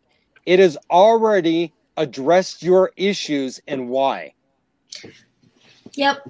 It's like I rewatched an episode of that. Oh gosh, what season 5? The Outcast. If you remember, that's the one about the genderless race, and Riker starts falling in love. Oh yeah. I mean, it was a great episode. Oh my god! And we're all pointing to it. It's like you, fuckers. You know why? It's like, look at that. Because the people who are running Star Trek right now have not done their homework. I guarantee they've been shown like Wrath of Khan, a couple of the, like the Best of Both Worlds, like just the highlights of what Star Trek lore is, and that's what they base the whole principle on. Yeah. And the other thing too is that this is where I see it, because they didn't write it, they've got to create it so that they can say it's been done when we decided it was being done. Not when these fascist freaking white males did it in the past. Yeah, exactly. That's what this is about. If they saw Wrath of Khan, they'd be doing better than what they're doing now. I mean, you know what? Yeah, some of the most interesting episodes, like Riker and the Genderless Society, or even DS9, that species that came on board and she couldn't walk, and Bashir had to give her a walking mechanism and a wheelchair and stuff. It was a it was a wheelchair. Yeah, because she couldn't take the gravity. Right, exactly. Or like the episode of the genetically enhanced, disabled, and dangerous genetic anomalies like Khan. And stuff like that too. Or eugenics that happened with Bashir's parents did to him. Or what about the there was just so many episodes we can all draw on that address everything, all the check boxes. All the check marks. Yeah. And the other thing and then some. And the thing is too is they don't even realize from TOS the milestones that Star Trek paved the way for. Oh yeah, yeah, stuff, they did. I mean, it's insane and stuff like that. You know, the fact that, you know, from Kirk kissing Nicole on screen was unheard of in that time period. I'm still jealous. They almost didn't even get that on TV. Yeah, they made 2 cuts. You know? Yeah. And then Nicole knew Martin Luther King Jr. and so she was talking about leaving the show, and he influenced her to stay on the show. Yeah, he said it's just everything that went on in TOS. People have no idea. Oh, they tried to cancel them even back in the day, numerous times. I know. It was almost a weekly, monthly occurrence. We're going to cancel the show. We're going to cancel the show. We're going to cancel it. You can't do this. The network's like, you can't do this. And who saved Star Trek from being created? Who helped? Lucille Ball. Yeah. Nobody talks. A woman of that time period that was mainly in, what is it, Ryan refers to them as laying on their backs, having it good, you know what I'm saying? Oh, jeez. Stuff like that, dude, you know what I'm saying? And stuff, dude, I mean, there is so much that Star Trek has influenced on our lives, and they're trying to reinvent the wheel that's already been created. Yeah, it's like there's that. Yeah, go ahead. There's a piece of fan art, a very high detail fan art of Lucille Ball in the captain's chair. Yeah. You know? Yeah. And it's like, I would love to see that. They don't even have the basic tenets of Star Trek in the new shows. Like the third episode of Picard is where I gave up, where he goes to the over to that woman. I ducked out on the first one. I was like, right. She's living in a trailer, right? Remember this? And if you've seen it, and Picard's trying to recruit her to come back, and she starts going, "Oh, wow, it must be nice to be a rich white guy living in a mansion, vineyard. I'm living in a trailer." And I'm like, "Whoa!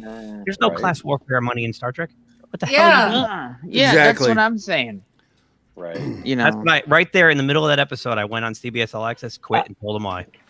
It's garbage. I saw the very first episode, and that was because it was being shown for free on YouTube. Right. That's what I did. That's what other than that, which I'm glad because you know, from what I've been told, Picard should have been instead of being called Picard, it should have been called. Is that real? Sorry, I'm sorry. Yeah, Picard, I'm sorry tour. Yeah, I'm sorry. Watch the Red Letter Media review of Picard. It's awesome. Yeah. No, that's fan art. Oh yeah, Jerry, show us. Show us. There you go. I'll pull up the folder. Oh, nice. I painted this in 1990. This is not the official artwork I did. I did a series as a private commission. That's awesome. Oh, that's cool. Here's Worf. Oh, nice. Oh, nice. Oh, dude, and that date is nice. My God. Here's I love how raw it is. Look at the Enterprise. Look at the features. Yeah, these were hand brushed on acrylic on illustration board. But then I got hired by FXM Incorporated. Oh, wait, here's another private commission that I did. This is hanging at one of my childhood best friend's house. That is beautiful, dude. Oh, my God. But this is what I got hired to paint. This was... Yeah. Oh, this is the battle at the battle at Narendra 3. Oh, yeah. Wow. Enterprise C. That's awesome. Yeah, when it came back through the rift, I am, because I'm friends with, was friends with Keith Birdsong. He passed away, and I'm still friends with Drew Blair. And we were the three best-known Star Trek artists in the 90s. And I am, to date, the only Star Trek artist to be commissioned to do battles from Star Trek. Oh, wow. And this one is one of my favorites. A lot of detail. This is a huge painting. We're watching Twilight. No. Yeah. No, we're not. This is Geek Porn. No. I love this shot of the Warbird and oh, that's so good, Jerry. That's a beautiful angle. It is. I did it. Dude, you know what though? It's raw detail. that you see in the picture that really pops. Well, there's a funny story. Let me tell you a story about that painting. The original painting of this one sold for $10,000 to at a what do you call it, a charity auction at a Star Trek convention in Illinois back in '95. Right. And the thing I liked about this one is when you get up closer, it's a huge painting. You can see the detail of that Enterprise. Well, the Constitution constellation. Right. Wait, yeah. Constitution class. Right. Okay. And but it's my favorite ship because I put it here too. I fucking love the Enterprise C. I like the flavors. Enterprise C was awesome. My favorite's still the motion picture one though. Niggas, but I love all the Enterprises. So. But going back to this one, detail is just I had an incident at that Star Trek convention I was talking about, and I was selling prints of this, and there was this guy running around in a onesie Star Trek uniform that was 2 sizes too small for him. It was so tight around his belly. When he went by me once, I saw he was wearing what are those called? Animaroo underwear. Oh my God! For adults, because I could see the little animals going around the waistline, and he really freaked me out because he didn't walk or run; he galloped, like he was. Here, I'll just show you. Someone's asking you if you've got a website, by the way, Jerry. Yeah, I do, but it's long in the tooth. I'll share it in the so he was a chat, and you can share it. Okay, but cool. He would make do that gallop like this. Yeah, you know? I know.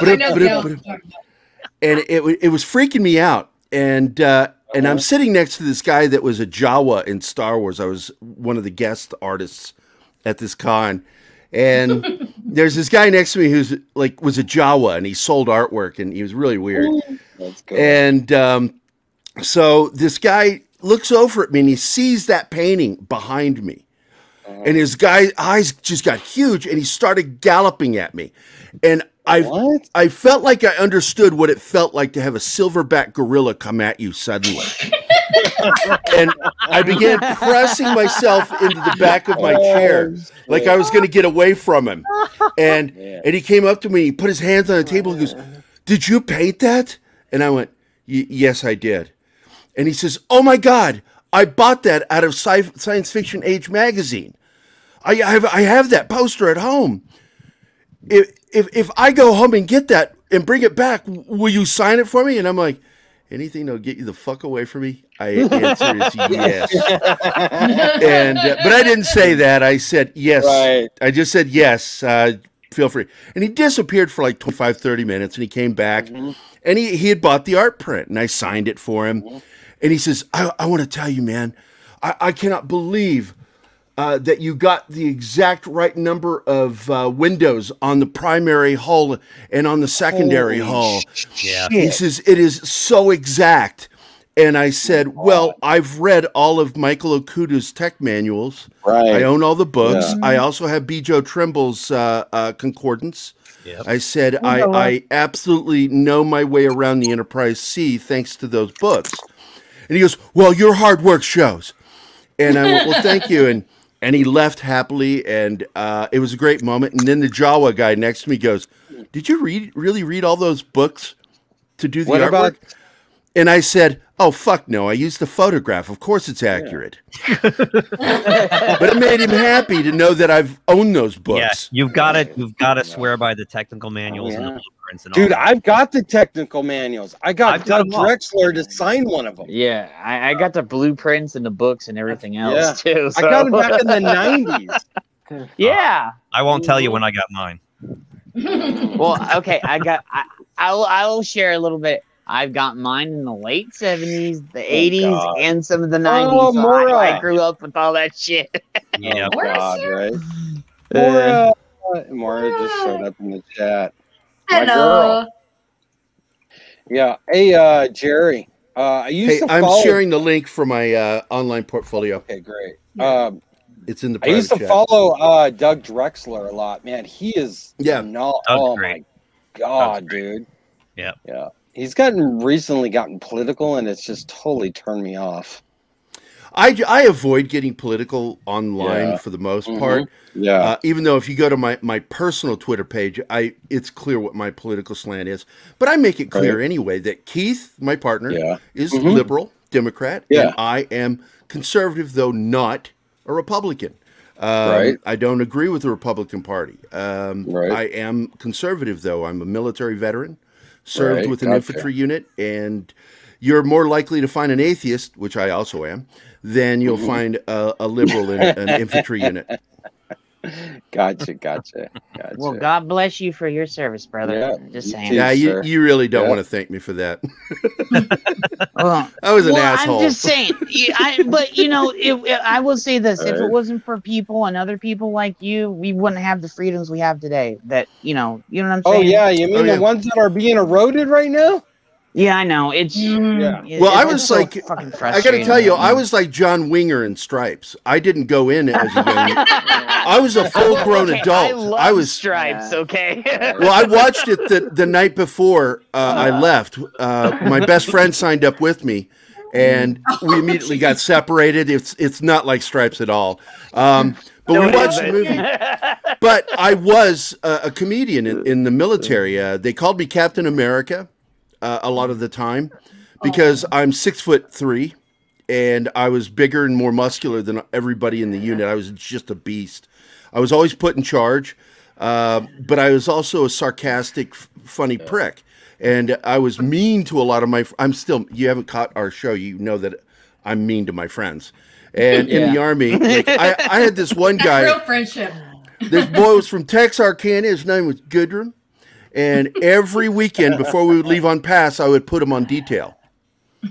Oh, man. And Kyle Fisher, who is one of my assistants, and he was still one of my best friends to this day from the Army, he's like, boy, why are you always putting him on detail? And I said, because it annoys him. And I think it's funny. So as we're getting ready to leave, Goodrum goes, God damn it, Gary, why you got me on detail again? And I turned to him and I said, because you're the only person in this fucking platoon I can trust to get this shit done correctly when I'm not here. And he looked at me and goes, well, I'll get it done. I said, thanks, Goodrum. He walks away, and Kyle Fisher's like, boy, you lie like I don't know what the fuck. I mean, I know, but he liked it. It made him feel good. Yeah, he'll put double the effort in. Yeah. And I did it to him every weekend. Every fucking weekend he was on detail. I'm a jackass with my friends. I really am. That's funny.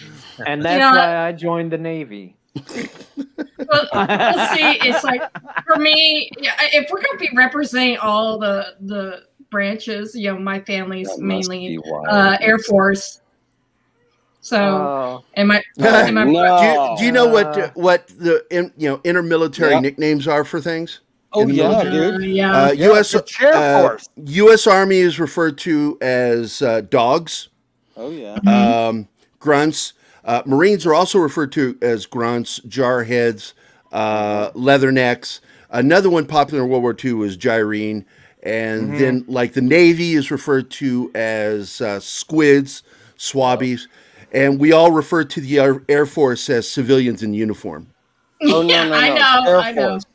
Bus drivers. Yeah. Hey, but without my dad, especially during the 80s and 90s with JSTARS and AWACS and all that, you know, there would be no communications between the sky and the ground. Well, I got to tell you something. When I was transferred to an ambulance unit, the 308th Med Ambulance at Fort McClellan in California, our base was on the Air Force base. We had a strip mall. And my first day there, my sergeants, Eugene Tevez and Tom Parker, took me to lunch at the Chow Hall, which looked like a fucking steakhouse, dark wood.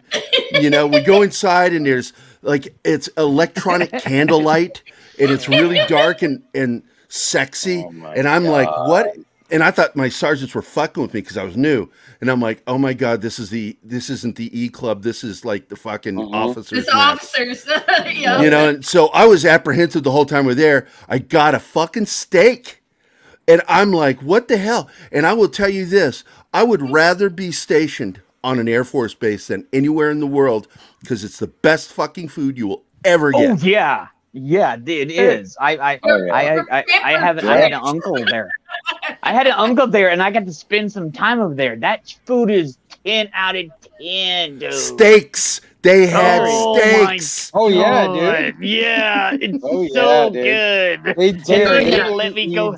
Then they let me go by the commissary, and you can get all the stuff that you couldn't get nowhere else. And I was like, yeah. I was like, can you bring me over to the base a little bit more down there, please? Gary. Hey, Gary. Yeah, man. Prince. First trip out of the country, courtesy of the Navy. Prince Sultan Air Base.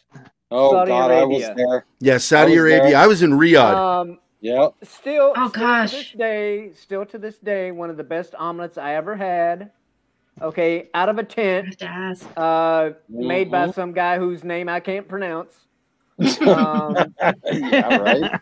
You know, I mean, it was probably like Akbar or something. You know, he was like Iranian or something. You know, he was not Iranian. No, he was what they called a TC and third country national. You know, so like all these people from other countries would come there to work. But anyway, it was an Air Force base. Air Force base in the middle of the Saudi Arabian desert. Oh, yeah. Okay. Yep. And not only did I have some good ass food, but them mofos had not one but 2 swimming pools. Okay. Oh yeah, in the middle dude. of the freaking desert. Fuck yeah, dude. You know. I had a sergeant named Bajani who was Middle Eastern. Yeah. And he was just the coolest dude I think I ever met. He'd come in coolest people, dude. At lights out. He'd come in and go, okay, everybody, it's time for lights out. Do you want me to tell you a bedtime story? Like, yes, Sergeant Bajani. He's like, last night, I left you all after lights out, and I fucked the shit out of my wife. End of story. Good night. Oh shit. Oh my gosh. I loved him. Now that I think about it, he's been all over the place. It was probably a story that he could only tell you. Saudi Arabia was a cool fucking place, but the coolest place I was at, it was UAE. United Arab Emirates. Yeah. I've never been there. I'd love to go. Awesome, dude. My buddy Tom Waltz, he's the senior writer for IDW. He and I are like really close friends, and we found out when we first met, we were like 500 feet apart at Riyadh. It's like, oh my God, I was here. We ate at the same chow hall. Oh my God. We had like this great bromance moment. You want to hear something? My brother was in the Navy. He was in Bahrain. And we were both in the Middle East, and our wives talked, and they kind of figured it out, and then told us, "Hey, your brother's in the same base you are at." I'm like, I didn't even know. I'm like, oh great. It was just funny. I had one of those weird moments because like one of my closest friends, Julian Fuller. He went on to a different MOS than me, so we went into AIT different places. And I get this guy going, yo, Kissel, which is not my name, but everybody called me that in the Army. He goes, yo, Kissel, there's somebody at the door for you at the barracks, you know. And I go walking out there, and this little tiny Southern California kid that was a surfer, it turns and looks at me and leaps on me like a girl wanting to have sex. And I'm a giant, and I'm like, what the? Oh my God, Julian! It was like one of the happiest moments in the military I ever had, seeing one of my best friends just show up out of the blue, because that doesn't happen. That's awesome, dude. Yeah. Well, I'm a giant. I told you that. It's like people like jumping on me. We'd have a game called Fuck Joe, where it's basically it's an all out wrestling match / pillow fight in a barracks. And the Army pillows are not soft. No, so you knock the shit out of somebody when you hit them. And I heard this little Mexican kid, Benitez, he's like right behind me. And I hear him do this like crazy fucking kamikaze scream. Ay, ay, ay. you know. And I turned my head just in time to hit me, and it was like this. He leaps through the air and he goes boom, and I don't budge. I just looking at him, and the last words before I threw him over the bunks was, "Oh shit." He had zero impact on me. We were at the base one time, and I thought I'd be the funny guy and started pillow fighting the bunks there because my uncle was one of the ranking officers. He let me basically do whatever I want. He'd bring me on the base, let me come over there, fuck around, but he knew don't do.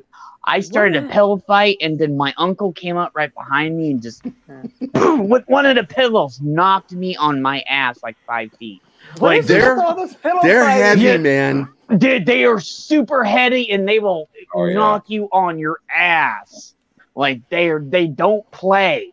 Like what is it with all this pillow fighting? It happens, dude, in the Army, and it's not manly. It's not sexy. It's not sexy. It's ugly. It must be only Army thing. Because my brother was in the Marine Corps. Brutal. Because my brother was in the Marine Corps, and there was no pillow fights. I heard. I mean, I might expect a couple of Air Force people to be pillow fighting, but other than that, well, that would be Air Force pillows, which are really nice. And the Marines had it worse than us. I mean, basically, the Marine Corps gets hand-me-downs from the Army. For their supplies. I always laugh because, like, my brother Steve's a Vietnam vet. And he sent home a photo of him, and I said, "Oh, that's great! You're wearing Korean War era equipment from the Army." He's wearing a Korean era war. What do you call it? Flak jacket? No, flak jacket. They got stuck with the M14s because the Army said, "Oh, fuck that! Yeah, we don't want that thing. It weighs." That's 14 pounds with ammo loaded. No, we want something lighter. You were like, no. We'll pass this over to somebody else. You guys, well, we're good.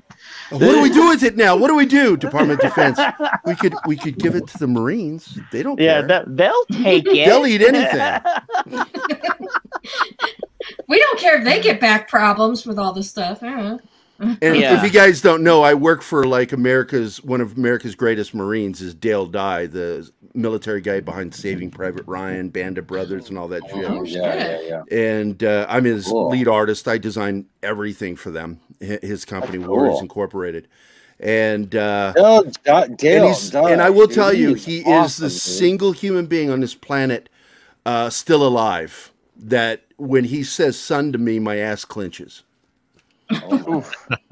It's like the minute because like if everything's good, it's Gary.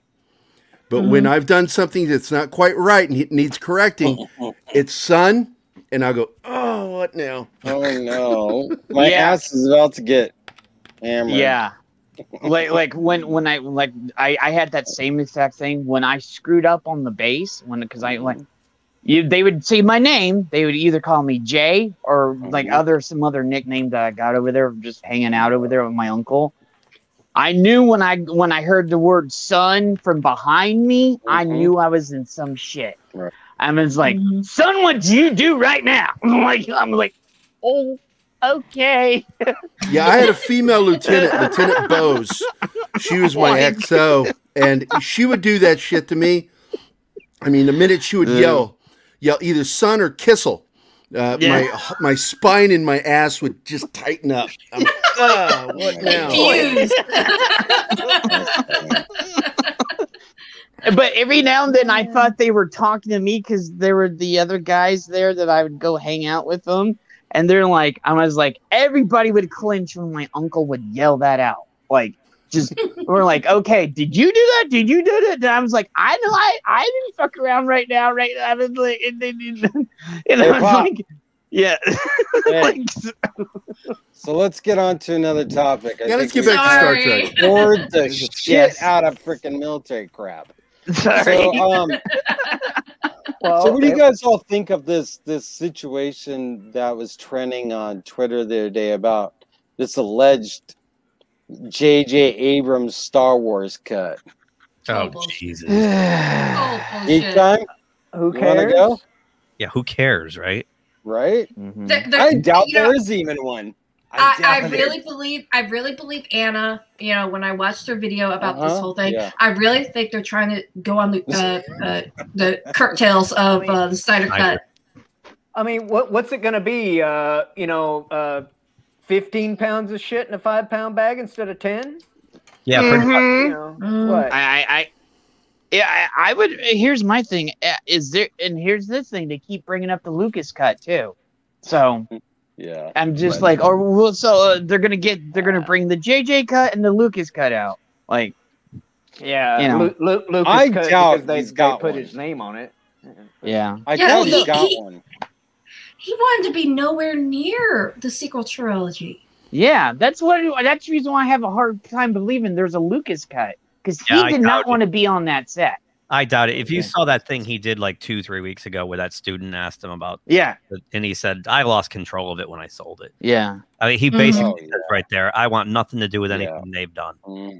Dude, that was but them on the set of scrubbing it. So but them scrubbing his freaking that stream, throwing his outline in the trash. Yeah, yeah, dude. Yeah, I mean, the only reason you see pictures of him on the set of the Mandalorian is because of F and F.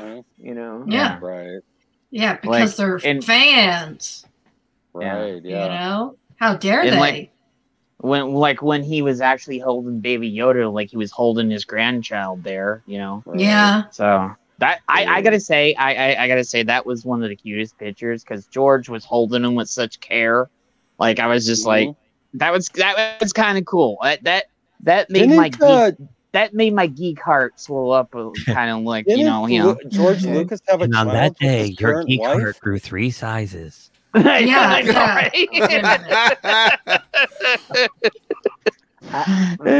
I mistaken, or did George have a child with his current wife? He has 4 kids right now.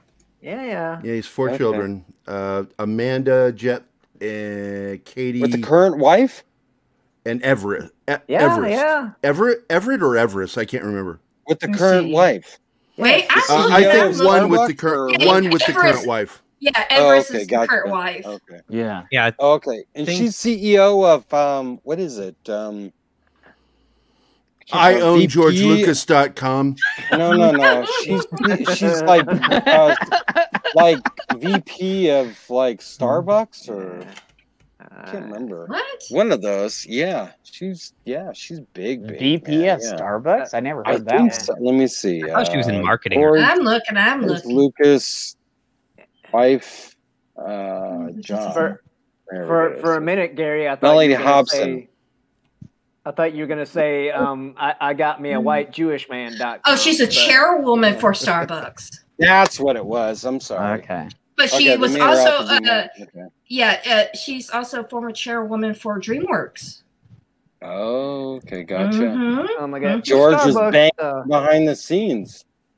Dude, Starbucks is so freaking. And she's gorgeous, by the way. Overrated. Yeah, she is. So for her to have a little kid, she's 52. Wow. No shit. Huh? Yeah, and I just looked. Their son is Everest that they had. Yeah, Everest. It says I wasn't sure if daughter. it's Everest or Everett. Yeah, she's. What about his daughter? They say they said that's the name of their daughter. Yeah. It's she's Everest. Gorgeous though. She's a good-looking woman. Yeah. Yeah. 52. She don't look 52, man. She looks like she's in her 30s. What's up with 52? I wouldn't go that young. 52? I don't know. She's holding pretty good. I would say 40. Maybe. Yeah. By surrogate. Oh, she had it by surrogate. 6 is saying. Oh. Yeah, hey, whatever works. They got the money, of course. So monkey embryos. Oh my God! No, don't go there. You'll really kill the stream then. But you know what, JJAbrams, dude, there are no words that I could say on this panel how I ultimately feel about that piece of shit douchebag. Yeah. Really? Yeah, I agree. To be honest, on that one. you know. Yeah, JJ is just, Dude, he and his team his company are just fucking locusts. And they go and consume and just shit all over properties to make whatever money they can make off of it. They destroy the properties to where they don't make money anymore. Yeah. And then they move on to the next one. And now, right now, he's doing DC. Yeah. Dude, and you know, I'm. You think that's really happening, Gary? What? Do you really think that's happening? Oh, that he's going to shit all over DC too? Well, no. You because there's something going on inside this week between Warner Brothers and AT&T. Well, like I said, Keith and I talk about this ad nauseum. Yeah. That the structure of Warner and AT&T is at the top. Right below them is the CEO of Warner Media, who oversees HBO Max as well as Warner Media, run by Ann Sarnoff, who's a piece of shit. Yeah. She is the head of Warner Brothers. She's the head of Warner Brothers and answers to the other two. And she and Warner Brothers, which includes DC, have no control over HBO Max. HBO Max belongs directly to AT&T and the CEO of Warner Media. And he only answers directly to AT&T. And so it's that's why when you hear things happening at HBO, trust in that. What's going on at Warner Brothers, on the other hand, is a fucking mess because they don't know what they're doing. They're losing money hand over fist. Oh God! Their prayers are all in any one property being mildly successful so they can keep their jobs. Right. Yep. While the other guys at HBO Max and at the senior level of Warner Media to AT&T, they're all happy. They're happy with what happened with Justice League. They were very pleased with it. It did what they expected. And people are like, well, Godzilla kicked its ass. And it's like, Godzilla is a new movie. So what the fuck? Yeah. Who cares? Also 2 hours long, not 4 hours. In 4 hours. Yeah. They got the viewership that they wanted from Justice League to prove that what they want to do will work. And so AT&T is going to be the one that will push for the Zack Snyder cinematic universe on HBO. That's where we'll get. But here's the thing on this one, and Gary even said this. We'll get it, but it's not going to be what we want. You know? Yeah, but Snyder. Well, that's Gary's kind of half right on that. You're not going to get all you want, but you're going to get some of what you want. Yeah. And because the budgets are going to be tighter on anything on HBO. That's got to be. That's just a simple fact. Got to be. But it will be human stories. Yeah, you'll get the with some action in it. Yep. That's really what we crave. Now, Warner's going to probably deliver on a little bit too. But I'm not looking forward to one fucking thing that JJ's overseeing. Hell no, dude. It looks like garbage, woke garbage crap. You know, forced diversity is not diversity. No, it's not. No. No, it's not. And people still think this shit blows my mind. What I don't get is how the hell they can give him $500 million to lose money. And that's what they're going to do. They're not, you know, since Mission Impossible, he has mostly done garbage. I don't care what anybody says. I enjoyed Star Trek 2009, but I did not like it. One. I did not like it. I enjoyed it. I agree. It's the cast that sold that movie. Yeah. I like the cast. Yes. Specifically, Carl Urban, because I walked into that saying there's no way they can get this right because they'll never get DeForest Kelly. Yeah. DeForest Kelly was one of a kind. Dr. McCoy will never be duplicated. And I said, holy shit. They did it. They did it. He did a good McCoy. Yeah. I love Chris Pine and I love freaking Carl Urban. Yep. Those two are what sold Zachary is not bad. And Zoe Saldana is interesting. Yes, I did not like that version of Uhura. I don't like Spock either. He's way too emotional. It was there were problems. But I want to address Willie Woodward's comment well, wait, didn't Snyder in the interview with Yahoo close the door on his involvement with DC? No, he didn't. He's not going to close the door. He'd be an idiot to close the door. What he's closing the door on is Warner Brothers. Yeah. He will not work directly for Warner Brothers. His deal would be directly with AT&T and Warner Media. Yeah. Yep. And period. That's all that would happen. I just wanted a proper Superman story with Henry Cavill, so he can like actually. Show well, with Zack Snyder involved, it's more difficult because Zack doesn't understand Superman. I know he doesn't, and that's what's a very frustrating thing. It is. Richard Donner does. Yeah, Richard Donner understood him, and Richard Donner said something that everyone that works on Superman needs to understand to make it work. That the only way to depict Superman and have it work correctly is he has to be a Boy Scout. Yes. Yes. If you depict him as torn or having difficulty, you begin to lose the idea of who he is. That's why it's important why Jonathan Kent was such a terrible character in Man of Steel, because he's the one who established that with his son, with Clark, that Boy Scout do the right thing, always do the right thing no matter the cost. He totally destroyed it. That's what makes Superman Lois so good. They've got the Clark Kent part. Dude, I'm telling you what, I love Superman and Lois. So do I. In my video, that Taylor guy. I really hope they don't screw up Superman and Lois when it comes back. I'm enjoying that show so far. Yeah, me too. Me too. Oh, man. And it's not so much the Superman; it's his Clark. His Clark is spot on. His Clark is Clark. Yeah. And then this dynamic people. I'm one of those people that I like the grittier Superman. I'm going to share something, by the way, real quick here. This is important. I have absolute faith in Mikey Sutton. I know the man personally. We are close friends. Keith and I do a lot of work with him. And we're the reason why he's doing shows now.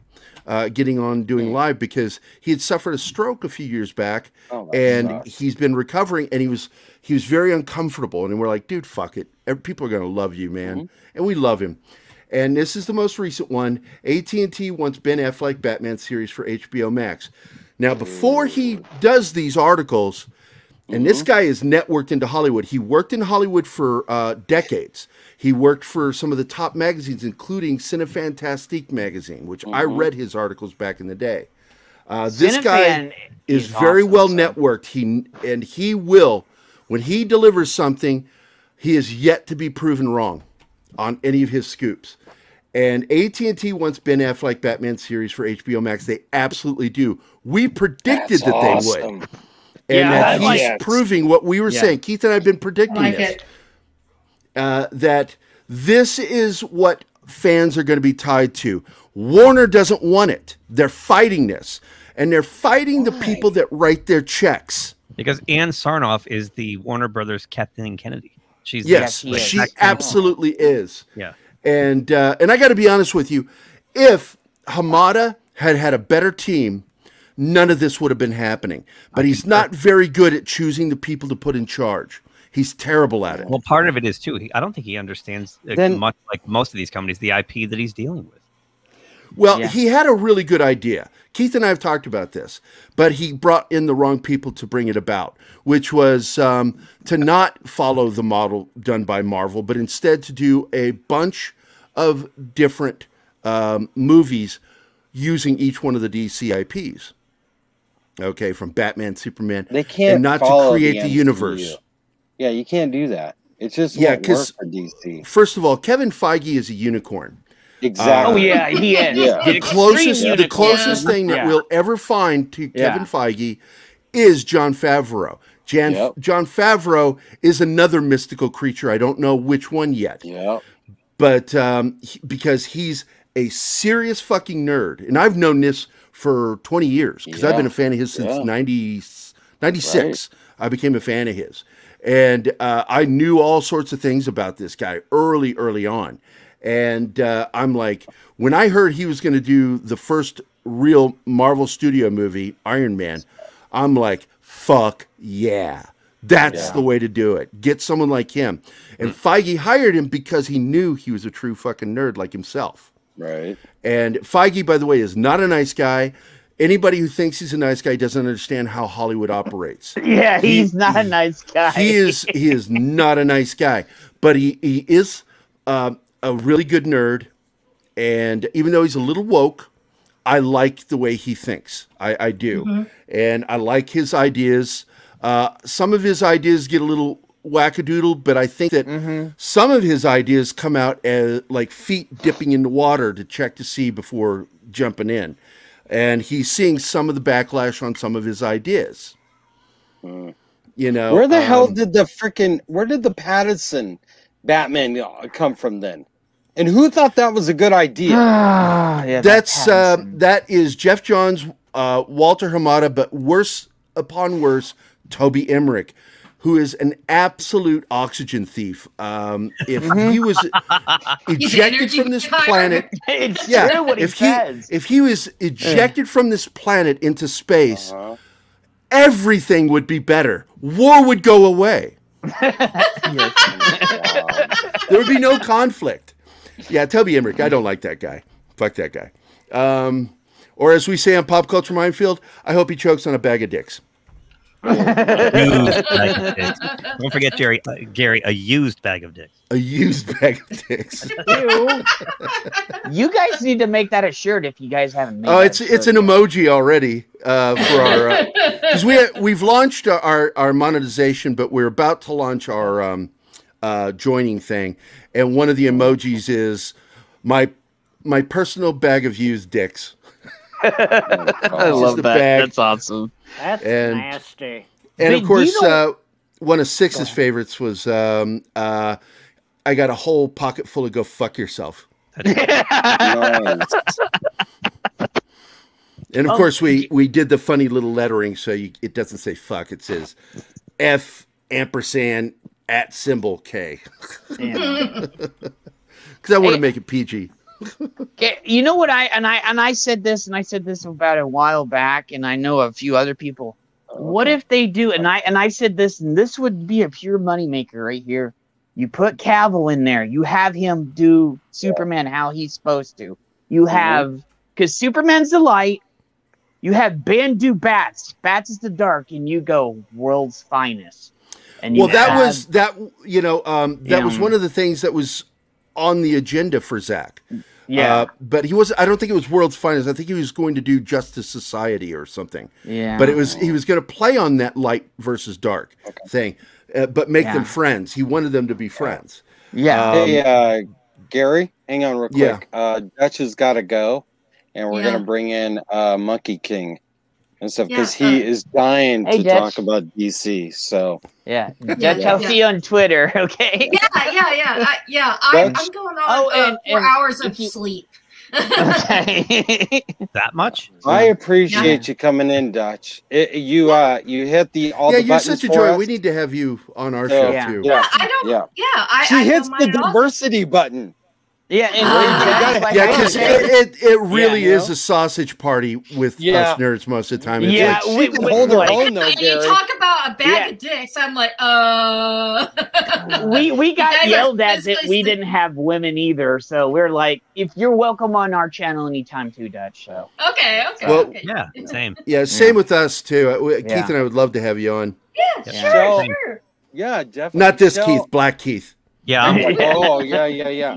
And Shell, can I ask you to leave so that I could bring in Fernan?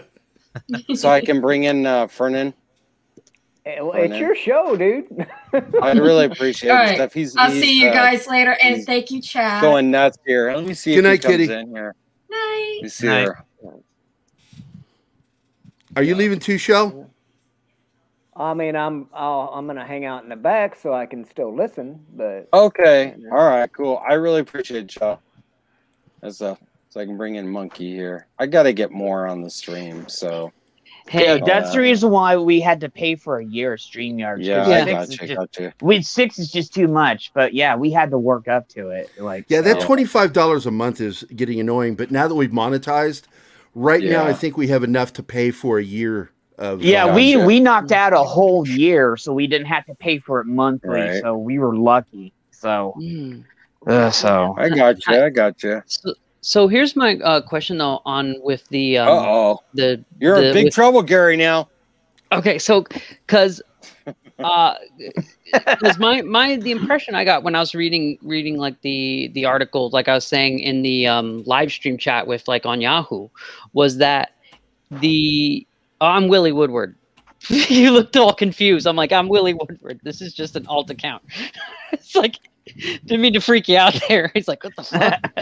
Anyway, but it's like the impression I got is that Snyder was like kind of tossed between working some more with HBO Max and working with an exclusive Netflix deal. And I thought the whole reason is like with when he was doing that thing with the Army of the Dead was kind of like, yeah, you know what, I ain't doing Warner Brothers no more. And I thought that was the whole I thought that was his whole thing. So I thought like Snyderverse with Zack Snyder in it is no more, but they'll work with like I thought that's why they were pushing Batfleck. Well, what it ends up happening is these rumors get conflated, and they kind of meld together in a way they shouldn't, because you have to. And I got to tell you, I literally have a mental wall between what's going on with Warner and what's going on with HBO Max. Right. Yeah. Because they're completely different. What DC Warner want to do almost doesn't even matter to me anymore. What I'm watching is what AT&T and Warner Media CEO is doing with HBO Max, because that's the one that's going to make us the happiest. Mm-hmm. True. As true fans, true comic fans, that's the one that's going to make us happiest if they get it to work. Right. Well, so going back with earlier with what you were saying with JJAbrams and stuff is because you were saying is that was a more of a Warner Brothers thing, not an AT&T thing. And so I'm wondering is like, because from what I understand, like from with Midnight's Edge, it's like to Hollywood, JJ is pretty much a golden boy still, because it's like his only real dark spot on his career was the third Star Wars movie. No, Star Trek too. No, Star Trek is a huge dark spot on him. Yeah. Well, I understand. I understand in the fan community, but I'm saying I'm talking business wise. They lost billions of dollars in Star Trek as well in merchandising and licensing. Okay. It got so bad that the toy company said, "Fuck you." Okay. They didn't want to deal with them anymore. So that caused a rift there with whoever was really in charge, because it gets really confusing as to who was in charge once Les Moonves and Redstone split up Star Trek. And when they split it up in 2005 at the end of Enterprise, it became a fucking mess. Right. Because that's where you got this whole 25% thing. And when you hear things from those assholes saying, "Oh well, this is," they don't want to use the word canon. Oh, that's Prime Universe. Right. Prime Universe is a fake word. It doesn't mean anything. Right. It's still part of the JJ verse. It is not canon. Canon is canon, and the way you know canon is in the Star Trek. They paid for it. They had to pay that 25% for it. Right. Because they did the licensing. They won't do that. So nothing in the current Star Trek universe since 2009 is canon. Not one bit of it. Right. Nope. But because I was under the impression it's I know their toy sales for Star Trek were tanking, and I know Star Wars where their merchandise sales were tanking, but I thought, to Hollywood's eyes, it's like he seemed to be sort of a golden boy, except for well, that's because people they give this good hoopla for him, and they're hoping, and this is what JJ always hopes, is that the hoopla gets to his future employer before all the negative shit does.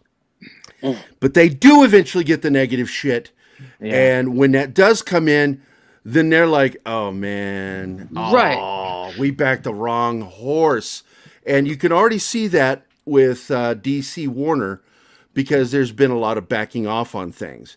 And they're doing a lot more testing.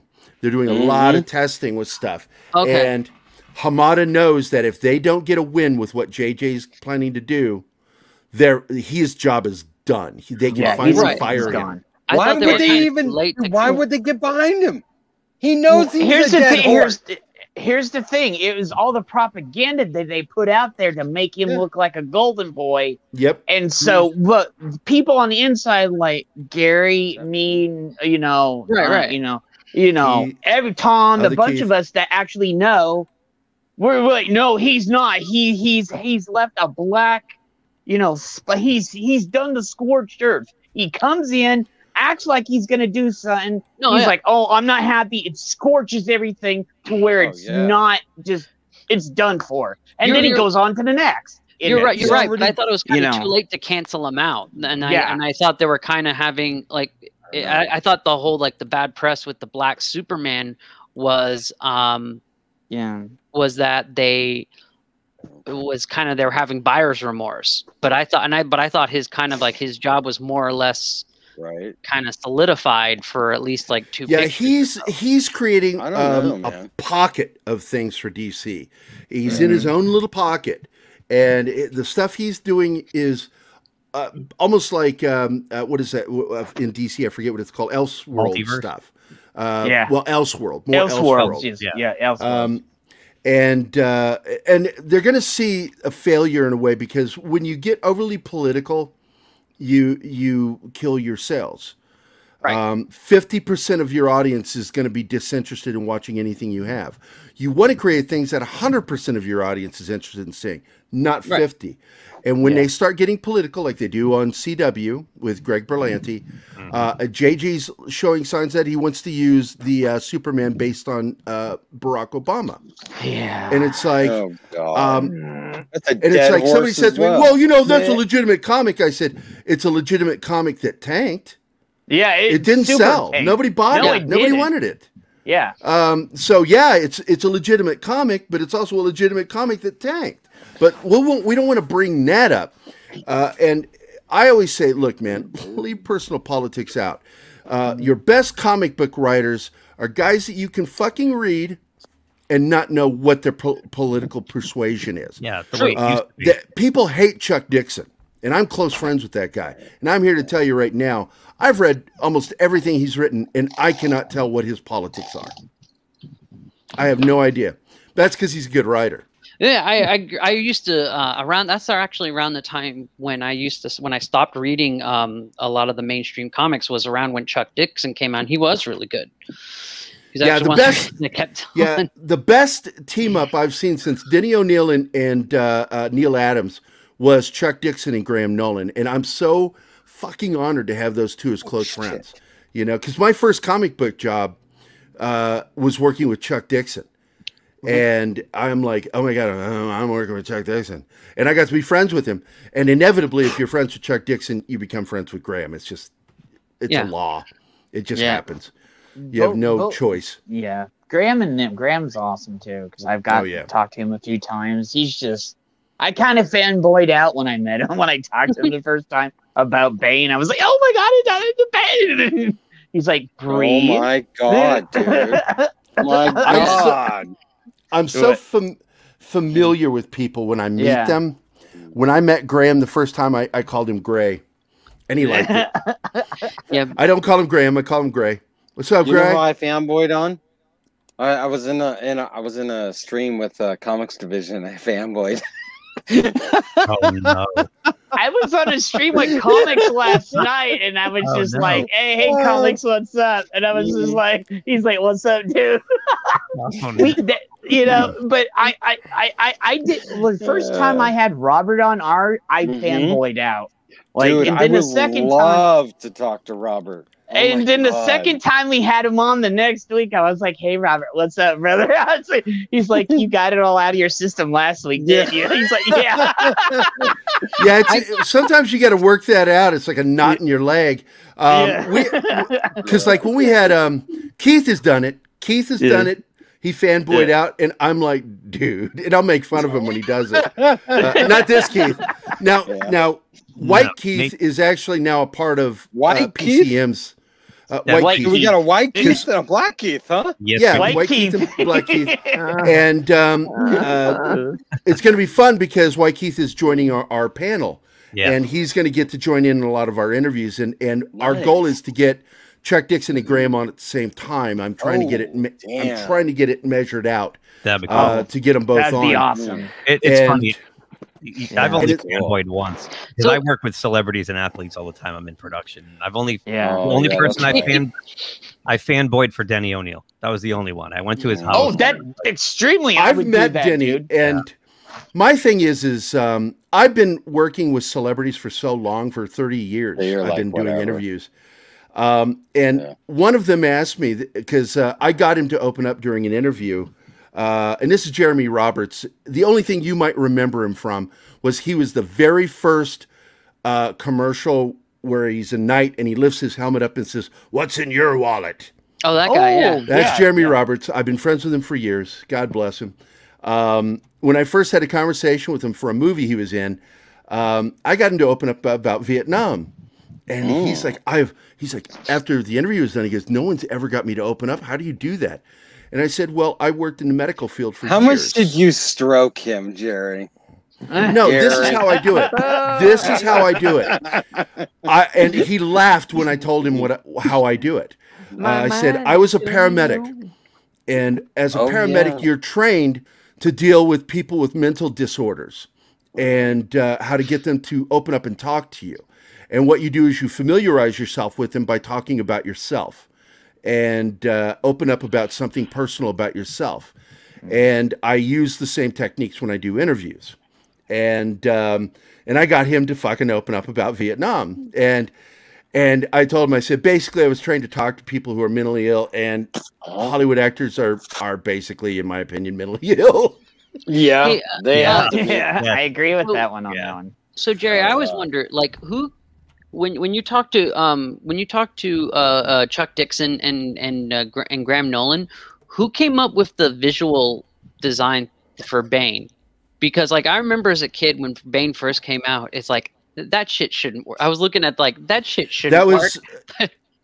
The whole idea of who Bane was came from Chuck. But as far as the look goes, that's 100% Graham Nolan. Graham Nolan I think he had been down to Mexico and loves luchadoras and had this idea, and it worked perfectly. It melded perfectly with what Chuck was wanting to do. But there is little gray areas. There are little gray areas, but that's how those two work together. Is one is the visual, the other one is the idea. Right. And they tend to not cross too much, but they have. And the fact is, Graham is really a good writer himself. And that helps with his relationship with Chuck. I'm sorry, I was reading one of the comments. It's like, that's why I tell Jerry all my deepest secret. There are conversations I've had with Six that I won't have with anybody but maybe my wife. Well, Six is awesome. We joke around in the chat all the time. Yeah, so... she is absolutely one of my favorite people to have in the chat. Six is, I thought Six was a dude. Yeah. Oh, I thought it was a Six dude is one of my favorite people. I'm so sorry. Yeah, Six is one of my favorite people too, because they always show up in our streams and like when we do our streams, they're like over there. I've seen her in other streams that I watch too as well. Are you assuming genders again? Yes, we are. We're assuming. Yes, I am not. I actually I did assume it was a guy. Yeah. And then she corrected me, and I went, all right. Well, from the way they were talking the first time I started talking, I was like, that's a woman right there. Yeah, and then I was like, and then I said it on the stream. I was like, I'm not trying to assume her gender. She's like, you were right. So that's funny because okay, when we were talking about the military stuff, and I said, oh, we need to end this military crap, she called me out on it. I'm like, honey, I work for the DOD. Yeah. So yeah, I was just like, well, we refer to it as crap anyway in the military. It's like we refer to one of the things we say is a soldier's not a soldier unless he's doing soldier shit. Really, the Monkey King. Yeah. Gotcha. Monkey. Yeah, 2 songs pop into my head. The one by George Michael, and then "Shock the Monkey" by Peter Gabriel. I love that name, dude. I just love it. Monkey King.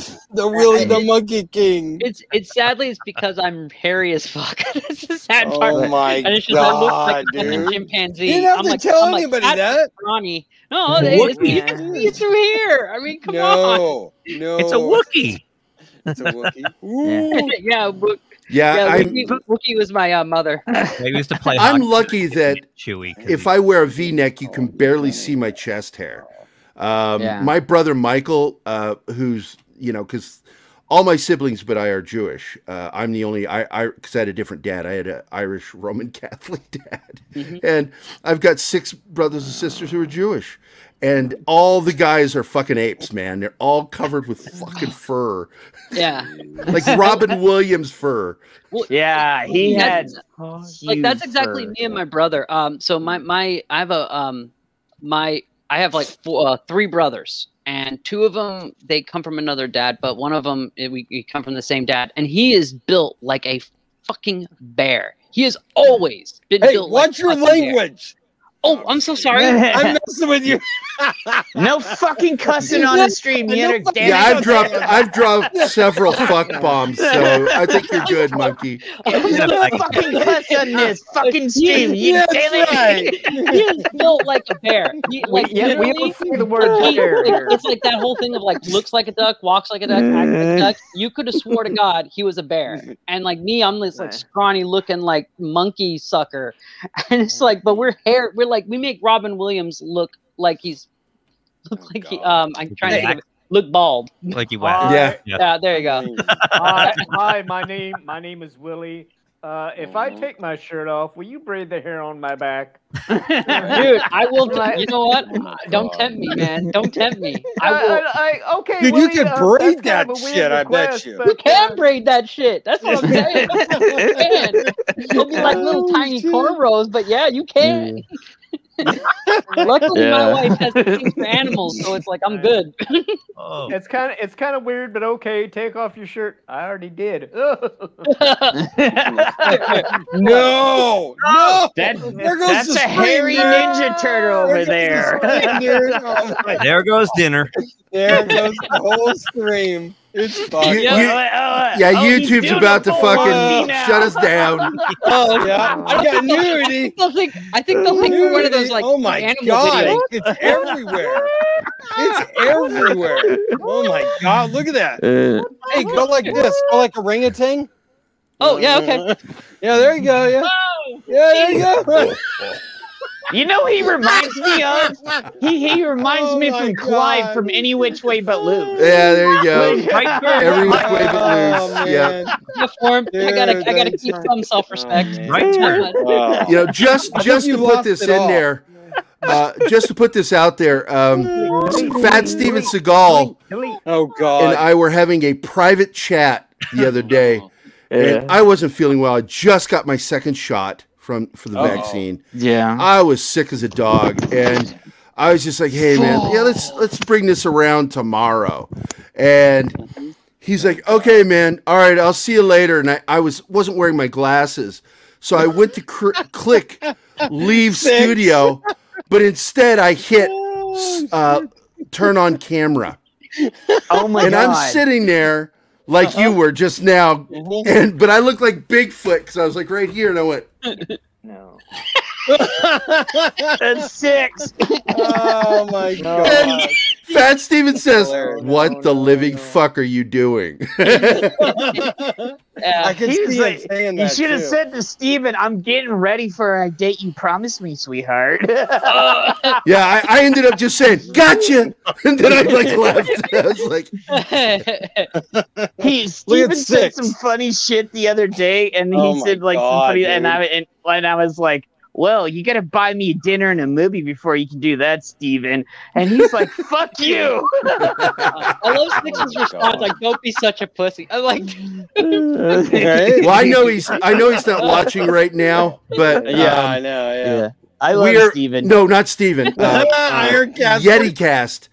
Oh yeah, Yeti's hilarious. and Steven and I are planning a party for him, and it's going to be called Shitting on Yeti stream, and we're going to invite all of his friends to do a roast of Yeti Cast live, and we're planning videos, some of his embarrassing moments. That's funny. Hey, Gary, can you invite me on that one, because I will roast the hell out of him on that one. No, don't let Pop come on. No. Oh, you know, I'll throw up some. Yeah, shit. I'll be glad to invite you on. It's just going to be people that love Yeti shitting on him, because I have one favorite thing I get to do in this life, and that's shitting on Yeti, and I do it every episode that we do together. I mock his exuberance over being followed by Gina Carano. I'm like, you know, oh wow, you got one celeb to pay attention to you. I don't think Carano followed me. I'd be like, bye honey, I'm gonna go try and make out with Gina Carano. Oh, I love Gina, and Gina, like, you know, she likes a lot of my comments and stuff. She never likes any of mine, dude. She likes my comments, but she hasn't followed me yet. Yeah, so. wait a minute. I don't really care if they follow me. I really don't. I don't care. I'm just like, whatever. This is. Are you saying that Yeti is followed by Gina Carano? Yeah. Is this breaking news? I'm joking. Yeah. Well, Yeti. How did you not hear about this? Because that was all he talked about for a fucking week. I'm joking. He'd get on the air and he'd go, "Oh my God, Gina's following me." I know. That's why. Because he's got that Cookie Monster voice. Yeah. I thought that was like a bit. I thought that was a. It's like when Gary says, "I used to own a comic book store." Like we. Right? Yeah. We all know that now. No. Well, like I at first, when I first heard Yeti Cast, I actually thought that like that voice was like an act, and then I heard him like talk regularly on other streams, and it's like, holy shit, he actually does have that. That's his voice. He naturally sounds like a Muppet. Yeah, well, he does. It's like my voice too. My voice is terrible, and people are like, "Do you really sound like that?" I was like, "Yeah, yeah." Like, go here and I'll use Yeti food. It's like, hey, my name is Yeti. What's up? I gotta imagine him if he worked like at like Starbucks or something like that. It's like, hello, welcome to Starbucks. Can I take your order? It's like, fuck, man. I told Gina the other day. I tagged her. I go, "Oh, you could hurt me anytime, baby." Yeah. She liked my post the other day for her birthday, which I posted the image of her kicking, doing a push kick into Fassbender and sending him through a door. I said, best front push kick ever. I know. I mean, that was a beautiful kick. I hate my voice 6. If she ever went back into MMA, dude, she'd have to go up freaking weight. Dude, she'd get back down to weight. But she just likes being a woman right now. She's just being a woman. Yeah. She just happens to know how to fucking beat people in a fight. I tell you what, if I was I was much younger, I would have gotten into it myself. Hey, Normie, did you see what Shell said in private chat? Yeah. What now? What did Shell say? Fucking Shell. I need to make like a baby and head out. Oh, because you're past your bedtime, right? Yeah, whatever you do, don't go breach. I put that on. No. Actually, while you're bullshitting, I actually was. My mother insists on reminding me of that every few years. Yeah, my mom tried to kill me when I was born. I was born with the cord around my neck. Yeah. Same here. They had to unwrap me. From my mom when I was born too, because they thought I was gonna, so. Yeah. But when I was born, they had to slap my mom because the doctor just couldn't bother. How dare you have that child? It's like, bestiality is sin, woman. Oh, that's your husband. Snowdub's channel here in a little bit. So. Well, we're almost at 2 hours and 20 minutes, so I don't know how long you plan to go. I just wanted to cover freaking Falcon, and that was it, man. Anyway, I have not watched the latest episode. I need to watch it. I unfortunately watched it last night, so. Aside from some of the woke shit in there, I'm enjoying one aspect of this show is the feel of the original I Spy. With Bill Cosby and Robert Culp, because I like the dynamic of their relationship. It reminds me a lot. I agree with you on that. Their dynamic, but I don't like everybody. The show is just good night, Shell. Back. Good night, Shell. See you later, buddy. Yeah, I really I like the show, but dude, it's like touch and go. It's like every other episode, and then there's multiple pieces that are just. It doesn't have a set direction at all. Well, we only have one more week till it's over, and then Loki starts. How many episodes are this? So, it's the last one. Last one this next week. Six.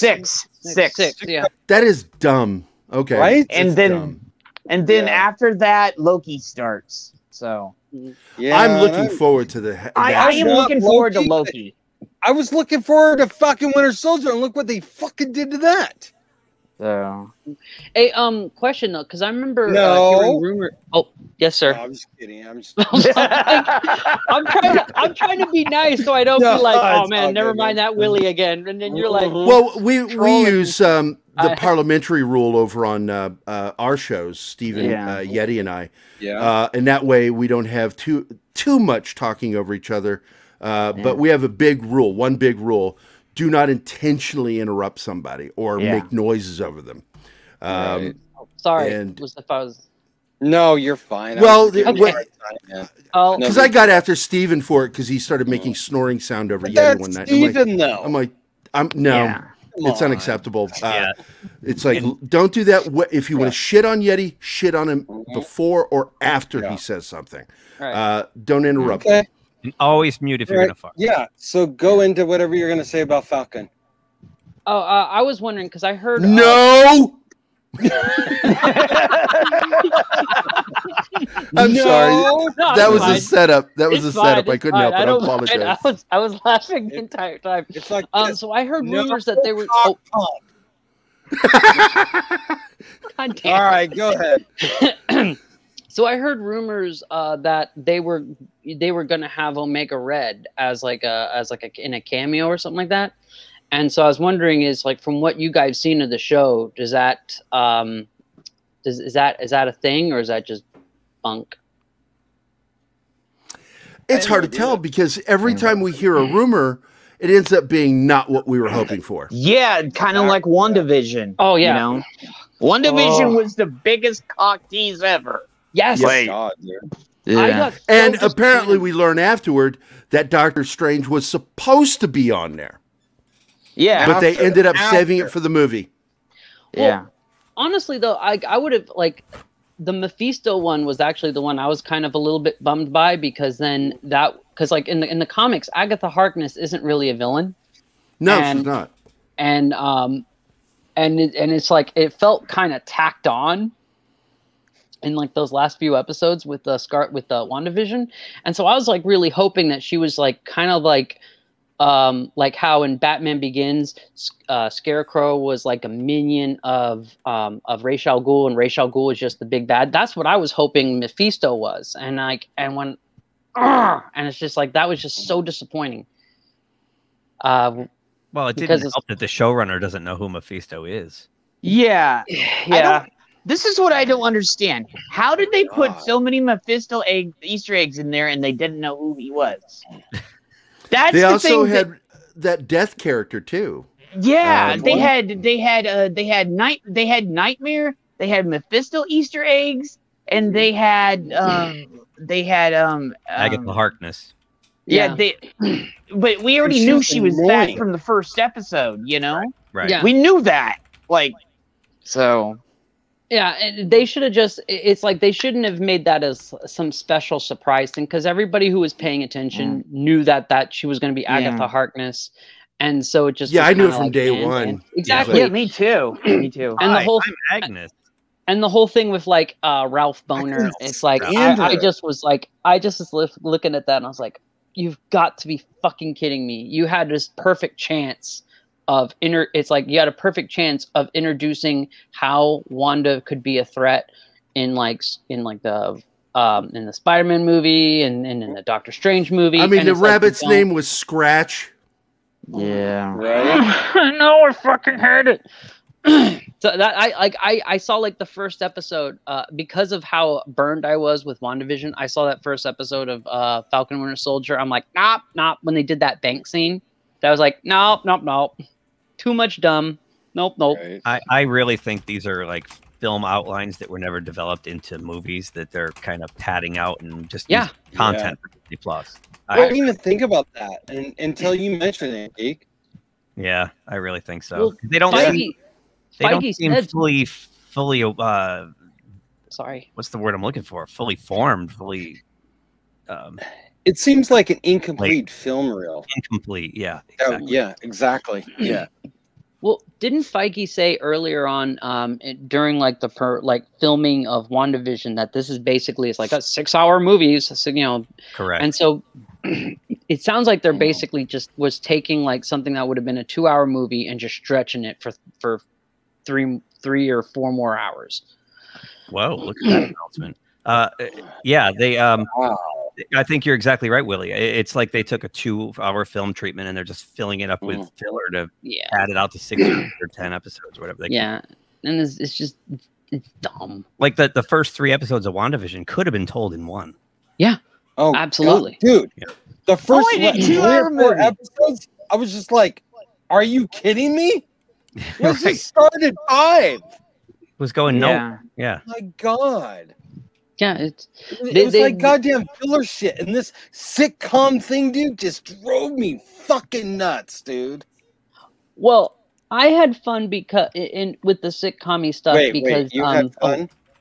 Well, hear me out, because I grew up watching those shows, and my wife, she's she didn't grow into like watching like those like 80s and later sitcoms, and so like. For me, it was kind of fun explaining to her the tropes and the references and stuff like that. But outside of that, it wasn't really that fun. I was kind of waiting, like I was like when they were showing the trailers when it's just the sitcom stuff. I'm like, like what's the hook? It's like, and everybody was telling me like, oh no, that is the hook, and kind of Scarlet Witch is the bad guy, and it's like, I don't. Yeah, but at the same time, that was. To me, that was effective because it was so different and so weird. I was kind of like, what the hell is this?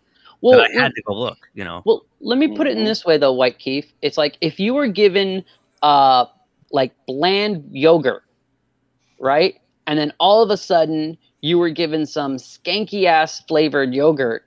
It's like, yeah, it'd be different, but it's not a good different. Right. Yeah. I didn't like it. I'll confess. I watched half of it. No. I'm not and like Loki's just doesn't like Loki's. I'm looking forward. Oh, sorry. Go ahead. No. I'm sorry. I'm looking forward to Loki too. But after Winter Soldier, I'm like, dude, I don't know what to really. You know what I'm saying? I'm so disappointed in Winter Soldier that I'm just like, I don't want to get invested in Loki so they can destroy Hiddleston for me. Well, I'll be honest. I wasn't looking forward to Loki because it's like the thing that kind of what was good about Loki was up until Thor 2, when they started making him more like, oh, I'm a misunderstood, bad guy who's sort of a good guy, and it's like that was bullshit. He was great as this really campy, evil guy. They also gave him a lot of comedy. They made him just comedic. I mean, exactly. They did. Yeah, he's there for comedy. Yeah, and he was great as that. He was great as this comedic villain, and it's like when they started making him a more likable character, it's like fuck off. Yeah, I liked how much of a dick he was. I'm just messing with you, King. Oh, come on. I'm just messing with you, dude. I don't give a shit, dude. Oh, that's cool. I thought you were like culture, where it's like, dude, please keep the profanity to a minimum. No, dude. Oh, you can cuss all the hell you want, dude. Monkey King.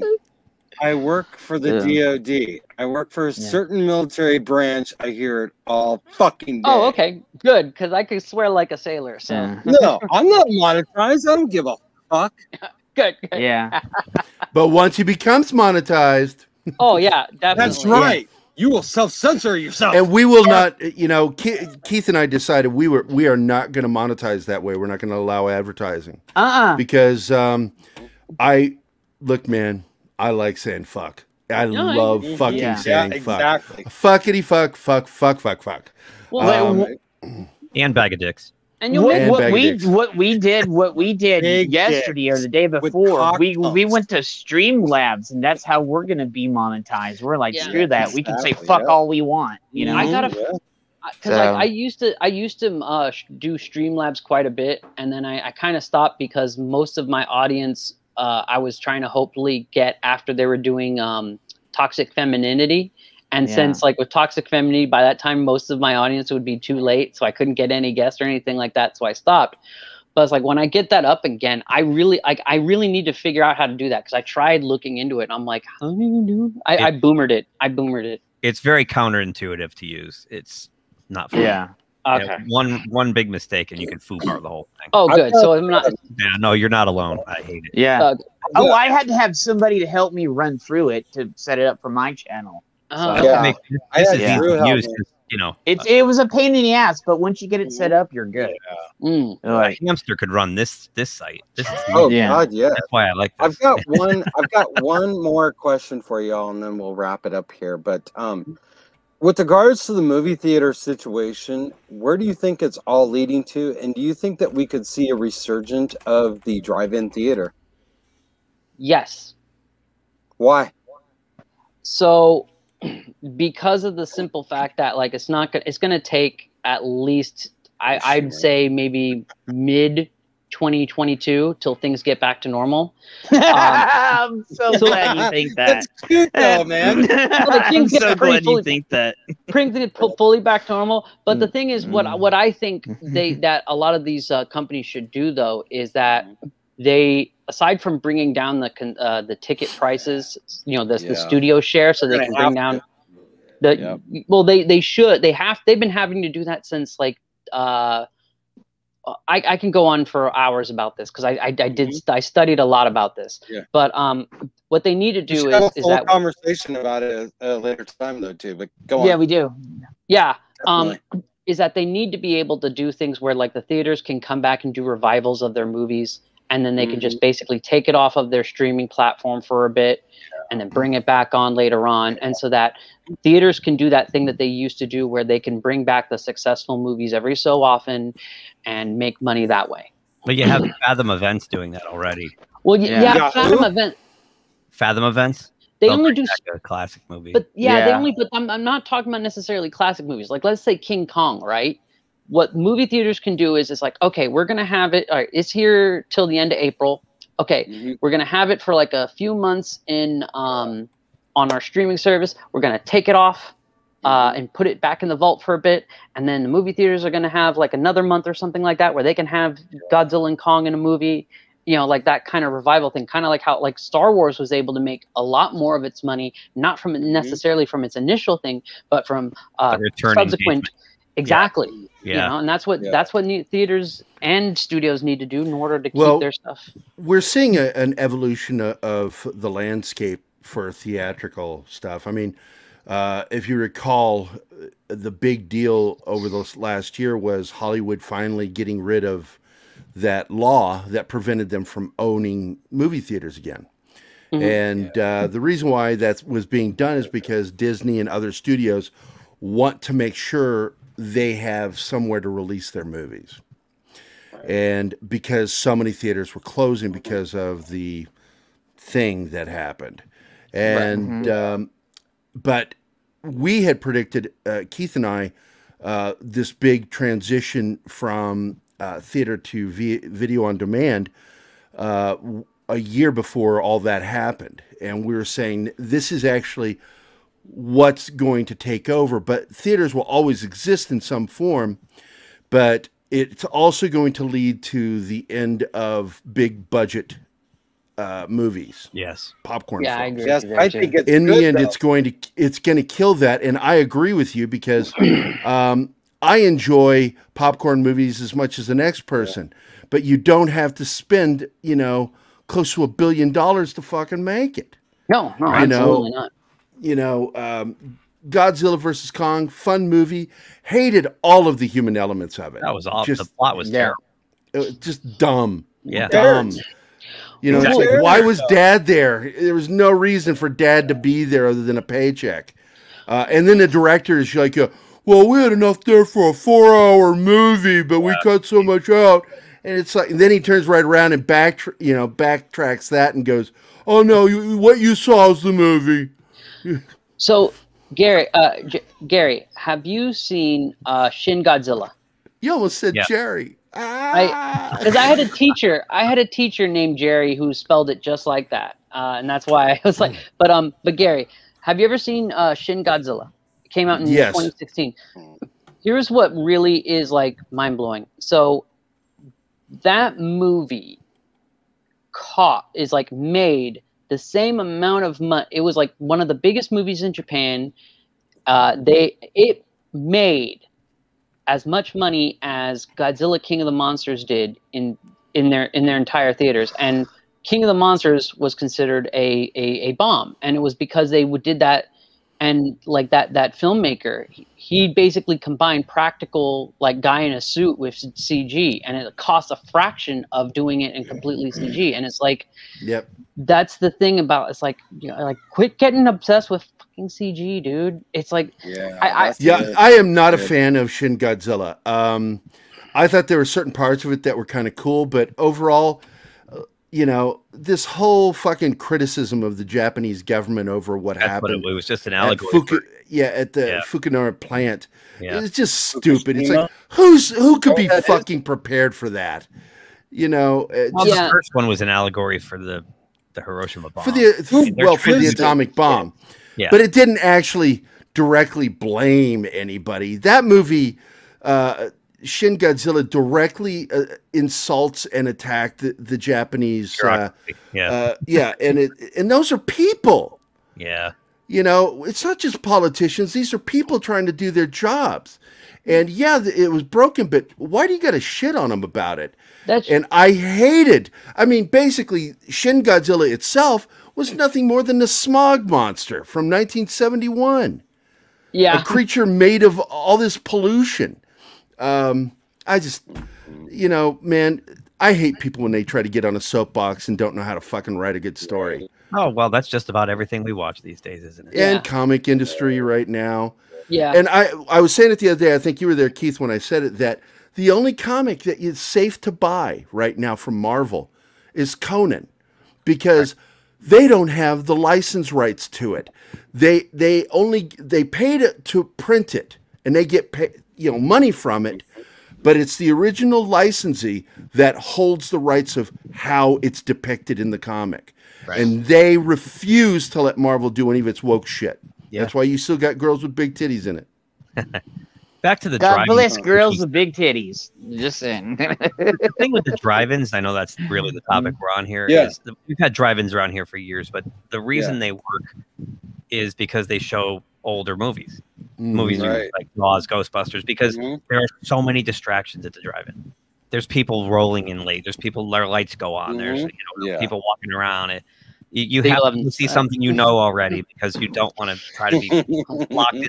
It's just too chaotic. So they're great for that purpose, for a night out, but I don't think they could ever rise to the prominence they were in the 60s. Oh, 50s, of course 60s. not. Yeah. I thought that they would make bigger comeback now, because the technology allows for a better experience, I would think, too, as well. You know what I'm saying? Yeah, through the car stereo. Yeah, because you have HDO audio now. Just all of it is better. We have a movie drive-in theater here that 12 years ago was up to modern standard with audio and sound, and their picture was really good. And also, best damn chili dog in the state. That little theater in Auburn, I think it's Auburn, Missouri, or Aurora, Missouri. I'll be honest. My city puts on during the summer movies in the park, and I absolutely love it. You know, when my kids are younger. So, well, I live next to one of the only surviving drive-in theaters. Dude, I'm so surprised. You're so quiet, dude. I'm never quiet, dude. Oh man. But you hear me? Having an issue, man. Shit. I live right next to one of the only surviving drive-in movie theaters here in Arizona. So, oh, what part? We've got one too, but nobody in Phoenix. In Phoenix. So. I grew up in Phoenix. Okay. Oh, dude, that's awesome. And it's, I lived at the Camelback Apartments. Oh, dude, I used to live there. I lived in the very first row, top floor, second apartment. I lived in the back, during in the top row. So. Holy shit! I know where you lived. My buddy Corgi lived there. Wow. Yeah, and I lived there for like maybe 5-6 years. But do you know where the drive-in movie theater is, where they do all of the swap meets and stuff? Now. That's the only. It's one of the only. That's where we go for. Going off on a tangent, don't you? Yeah. My nieces and I go to see the fireworks there. It's a beautiful place. The drive-in. Yeah. Yeah. You okay? Just messing with you guys. I'm just messing with you. I know. Yeah, but yeah, dude. Like, yeah. So yeah, I didn't. Yeah, I lived all over Phoenix and. Valley in Arizona, so, but I've never moved out, so. I hate the summers. All right. Oh yeah. Well, I just stay inside in the summer. And Normie, what do you got? I just shared something real quick, kind of tied to yes. Oh yes. Drama's dead. Yeah. I just walked somebody will come in and buy this. Someone. I hope. I think I know who might want it. Who? Doug Trumbull. Oh, how about Rob? Doug Trumbull? Doug Trumbull. What he's been working on the last 4 or 5 years ties right into this theater. And I have a feeling I haven't talked to Doug, since the Coof, but if he can swing it, I bet he'd be interested in. Somebody needs to save the Cinerama. Yeah, exactly. Seriously. Yeah, he's working on some mind-blowing stuff. Stuff you can't talk about. I heard Amazon, Netflix. I don't know. I'll have to ask him. I haven't been up there in a while, but he showed me some amazing. Like he has a similar setup on his soundstage, like a mini Cinerama, and yeah, it's really impressive. Yeah. Well, they really need to. I don't know what the answer is to the movie theaters, but it's something that's so iconic throughout our history. And stuff, no matter what it is and what form it is, from the movies that had no sound and stuff that said so much, to all the different iterations that we've seen throughout the decades and stuff like that. I can't imagine us, not having a type of movie experience ever again. I'm with you. I saw, we were lucky, theater near us that we could rent actually could do streaming, and we saw Snyder Cut in the theater. Oh, nice. I've gotten to see Indiana Jones, Star Wars, E.T., a bunch of movies in a Cinerama. Nice. Yeah. So, and then if Gary knows this, the Cine Capri, right? The original Cine Capri. Yeah. Dude, I got to see I got to see Jurassic Park and all the stuff there too. Nice. And Star Wars. That's where, dude, back in the late 70s, early 80s, that's where you went to go see all the movies at. Everybody went to the Cine Capri. Like, it's just watching Justice League in a theater. That immersive experience makes all the difference. I watched it again at home. It was not. You're distracted by everything on the planet, right? Yeah. I'm with you. The theater experience is second to none. I hope they survive. Yeah. Oh, I will say this, and Tom said this, and I agreed with him. They will survive in some form, one or another. They're not going away. They may become like it's what do you call it? You go to pay, see certain movies, from past movies like that, but they're gonna survive one way or another. They're not gonna go away. What I hope it does, though, too, is the theater experience was getting horrible with the kids on the phones and everything. Oh yeah, and they needed, and the theaters out here, and I do notice some of the Harkins and other things, they hate that shit. If they see somebody coming in there, they escort them out of the theater. They should. They don't put up with that crap out here. They should. But now that they're going to be, releasing them simultaneously on streaming and VOD, you might see less of that. The kids will stay home, who aren't really. Oh yeah, good. To see the movie, right? So. That might be a good thing. But before we wrap this up, do you think that the fact too is that we just had an oversaturated, oversaturation of just movie theaters, and maybe having less will probably bring in the numbers in a lot different way? I think so. I mean, we're all basically in the same demographic, and we grew up with maybe a 2-theater, or it was a big single theater. Yeah. At the most 5, but now you've got 20 screens. Yeah, exactly. Well, in Phoenix, I remember this. We had the Kachina, we had the Cine Capri. The Kachina is where I went all the time. Yeah. Yeah. What was the one that was close to Christown? It was on Bethany Home. I remember that. And remember, Earthquake destroyed the foundation. What was that movie theater called? It destroyed the foundation of the theater to where. And here's the thing: I remember this back when I was little because I saw Song in the South at that movie theater. Okay, that you cannot see anymore. Okay, Disney just owns that movie. I literally saw Song in the South in a movie theater. Okay, and so we had 4 big movie theaters. We had the Kachina, the Cine Capri, the one over at about a street down the way from Christown. And there was a pizza place. They had a Shakey's there right next to the movie theater. I miss Shakey's. Oh, I miss Shakey's so much. We got Shakey's here in my town. My wife loves it. I freaking hate it. Yeah, it was simply called the Bethany Theater is the one you're talking about. Okay, and then we had one more theater. I don't remember where it was at. So we had 4. And I got to see the last movie that I got to see in the Kachina, and it was the last movie that they played in the Kachina was The Wizard of Oz. Oh, nice. Yeah, and the last movie that they played in the Cine Capri before they tore it down and rebuilt it was the Titanic, and I got to see the last show in both theaters because I grew up with that, you know. Yeah, I saw, and I think it was at the Kachina. I saw what was that movie called? True Grit. Yeah, when it I got to see True Grit there too. It busted because we sat too close to one of the speakers, and it was my very first movie in a movie theater. And I kept complaining to my brother Steve, it's like, oh, my ear hurts, and he's like, stop being a pussy. And we get out of the theater, and I got blood all the way down my neck. He's like, oh, man, Dad's going to be so pissed. What happened? It exploded and you got shrapnel? The audio is like so loud, the tenor of it. Yeah. It caused a blood vessel to burst in my ear. Okay. Yeah.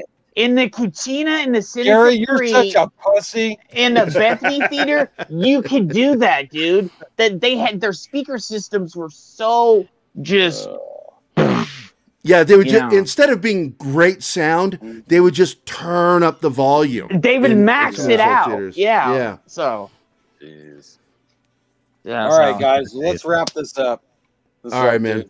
It's like 9:15 here. So yeah, I gotta go take one of my dogs. So, Geek, tell us where you can find you, and I put the links in the chat already.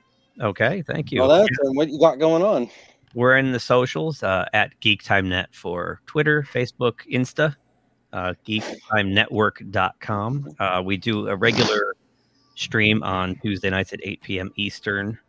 And then sprinkle stuff here and there. And I'm joining Gary's panel, which is awesome. I'm really psyched about that on Fridays, the Fridays that I can. Do you get free reach arounds for that too, by the way? Oh, you have. If only. Gary, I would like to come on there more too. Oh my! We have a lot of fun. We really do. I love going on to the Friday one. When we first started it, man, oh my God, ADD. We derailed constantly.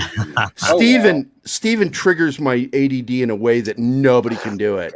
But I finally got it to where we can do things and stay on track. And I really get, like, right before we do an interview, like with somebody big, like we did, Rod Lurie, the director of The Outpost, was on last week. Before the show, man, I'm like, I'm not hounding. I'm not mean.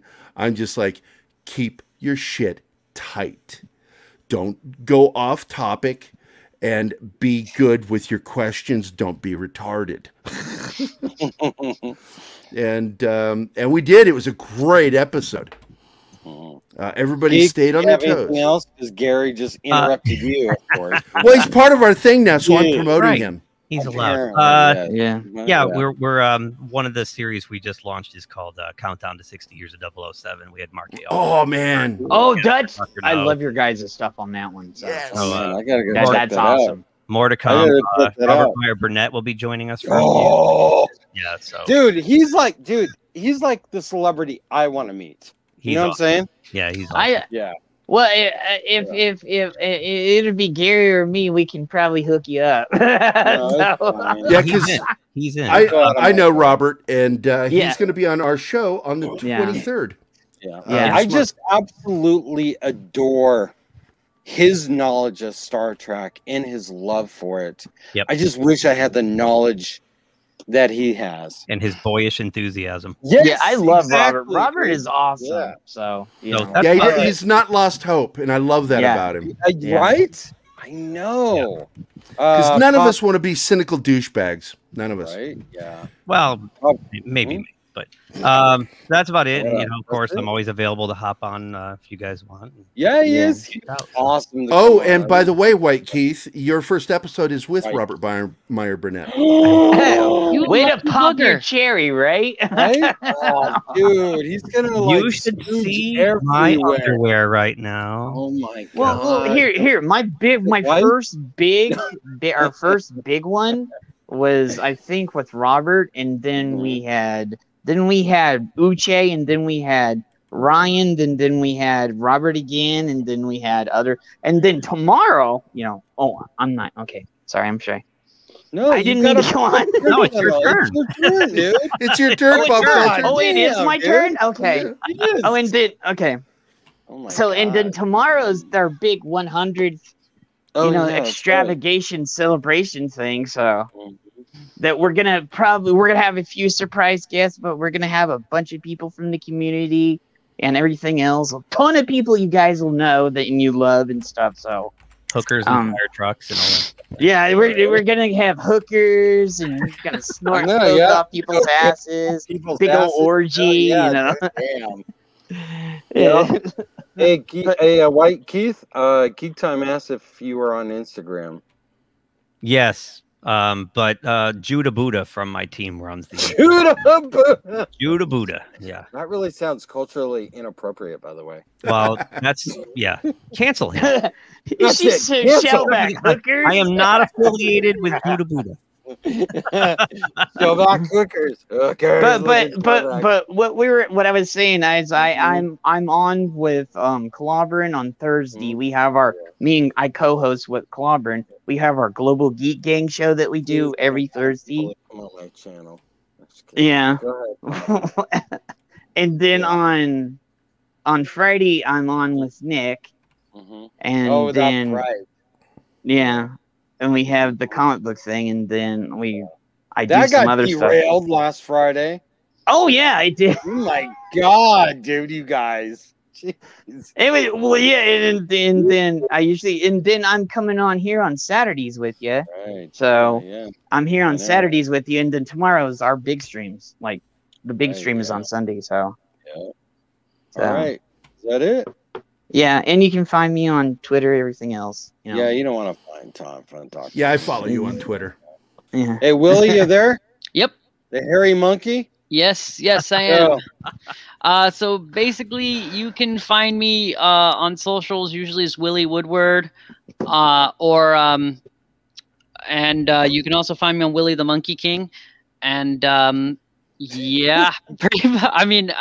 pretty much all things are quiet, but got some bigger stuff coming in soon. But hopefully, so that's it.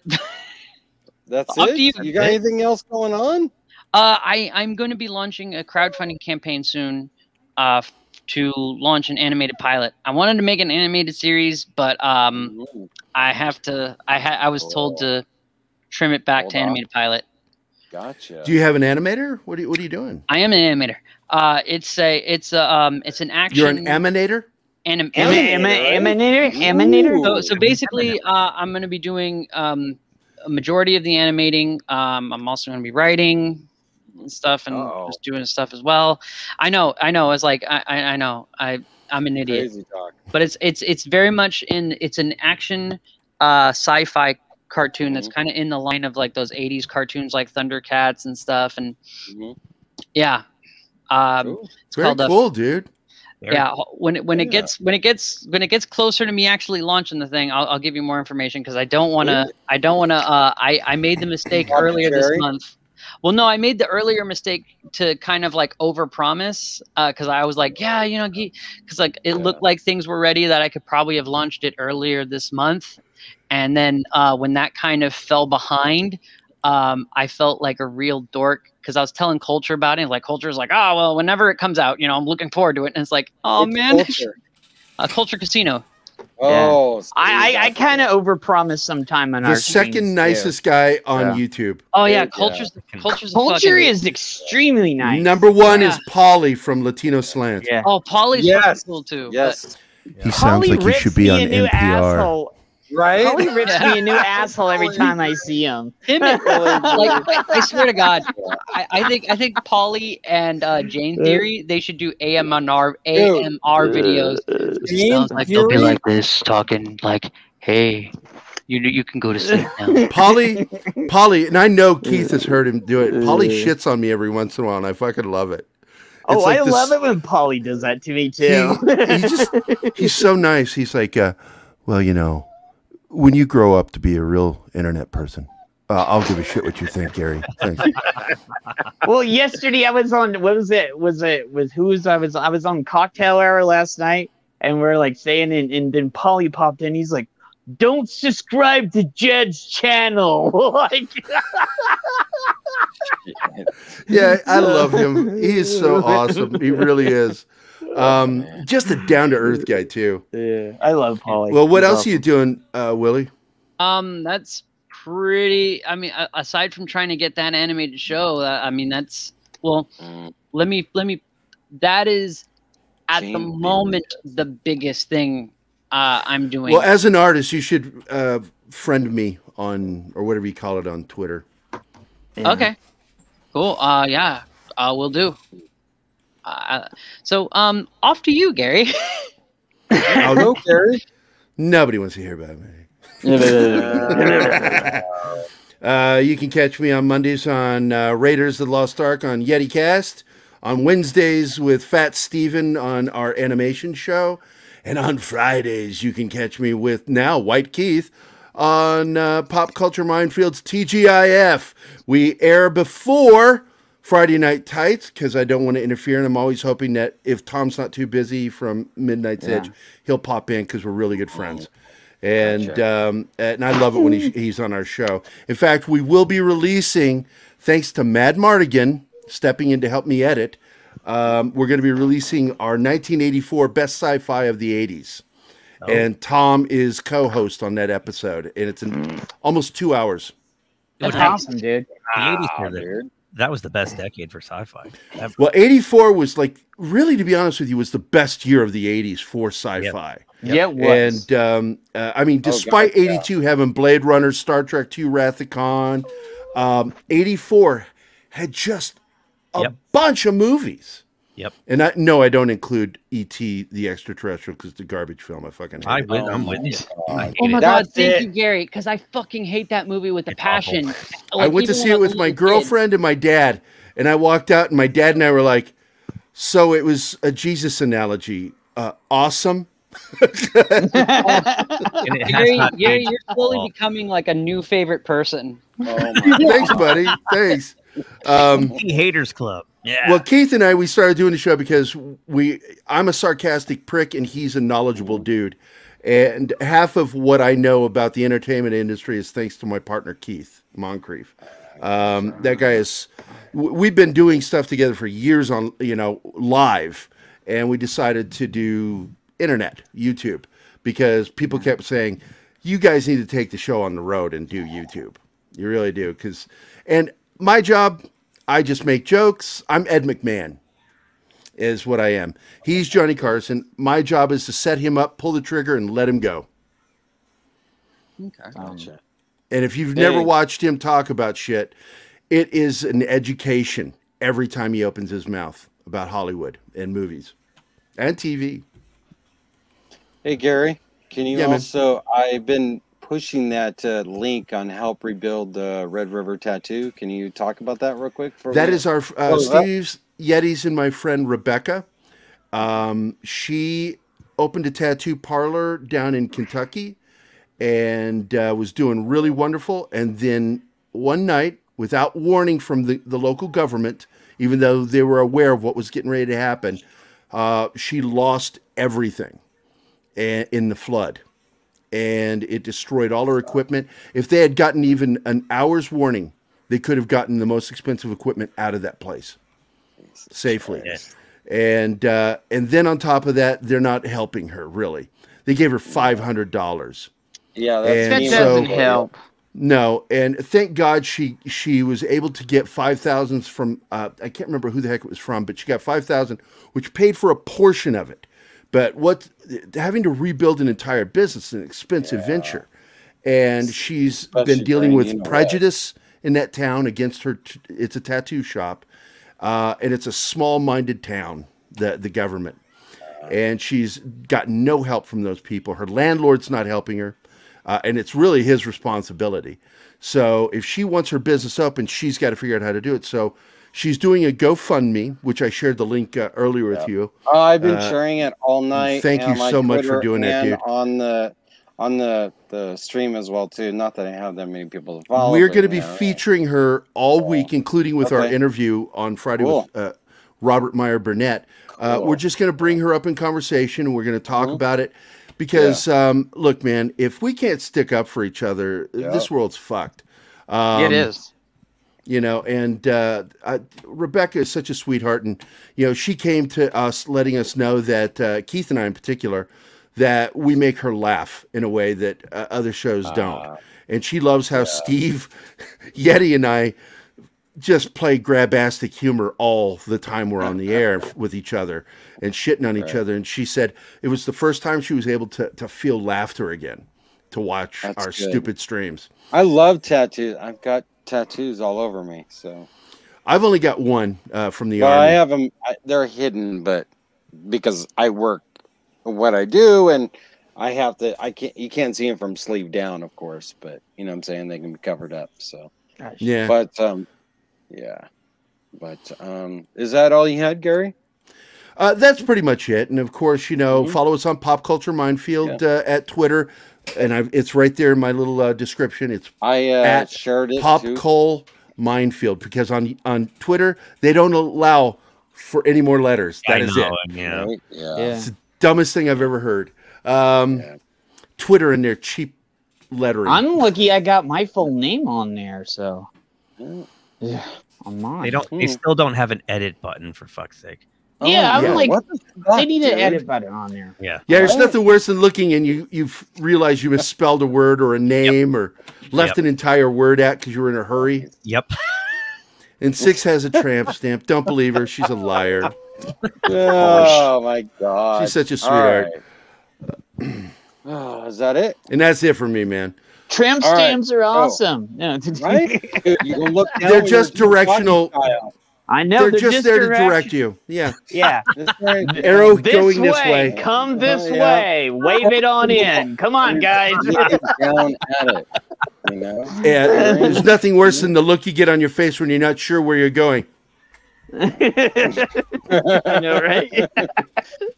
So everybody, you can find me on Twitter. I am JustANormie 5 on Twitter. You can find me, of course, on YouTube. You can find me with my fantastic logo that Fat Steven, just ruined. You know what I'm saying? No, I give him shit all the time. Every time I discussed it. But every Tuesday, I am on Nick Weiser's 32 Flavors of Nick Weiser, discussing Invincible. Good stuff. Falcon WinterSoldier. Oh, that's a good freaking show. My God. And then I'm assuming we'll be discussing other things. And then, of course, every Saturday at 6 p.m. Pacific, I will have my stream of discussions. And anybody who wants to join, contact me and all that. I'm doing a compare and contrast of the villains from Gotham, the TV show, and their comic book counterparts and stuff. And I drop that every Wednesday at 12:15 p.m. Pacific. And I am also writing a sci-fi novel as well on the side. I'm about 250 pages in. So I probably got another 250, 300 pages to go, but that's about all there is and stuff. I really appreciate you guys for showing up and all that. So thanks for having us, JustANormie. Yeah, thank you, brother. I appreciate it. Oh, shut up, Pop. Jeez. All right. Take care, everybody. Be safe. Take care. Bye. Peace out. Bye. Peace out, guys.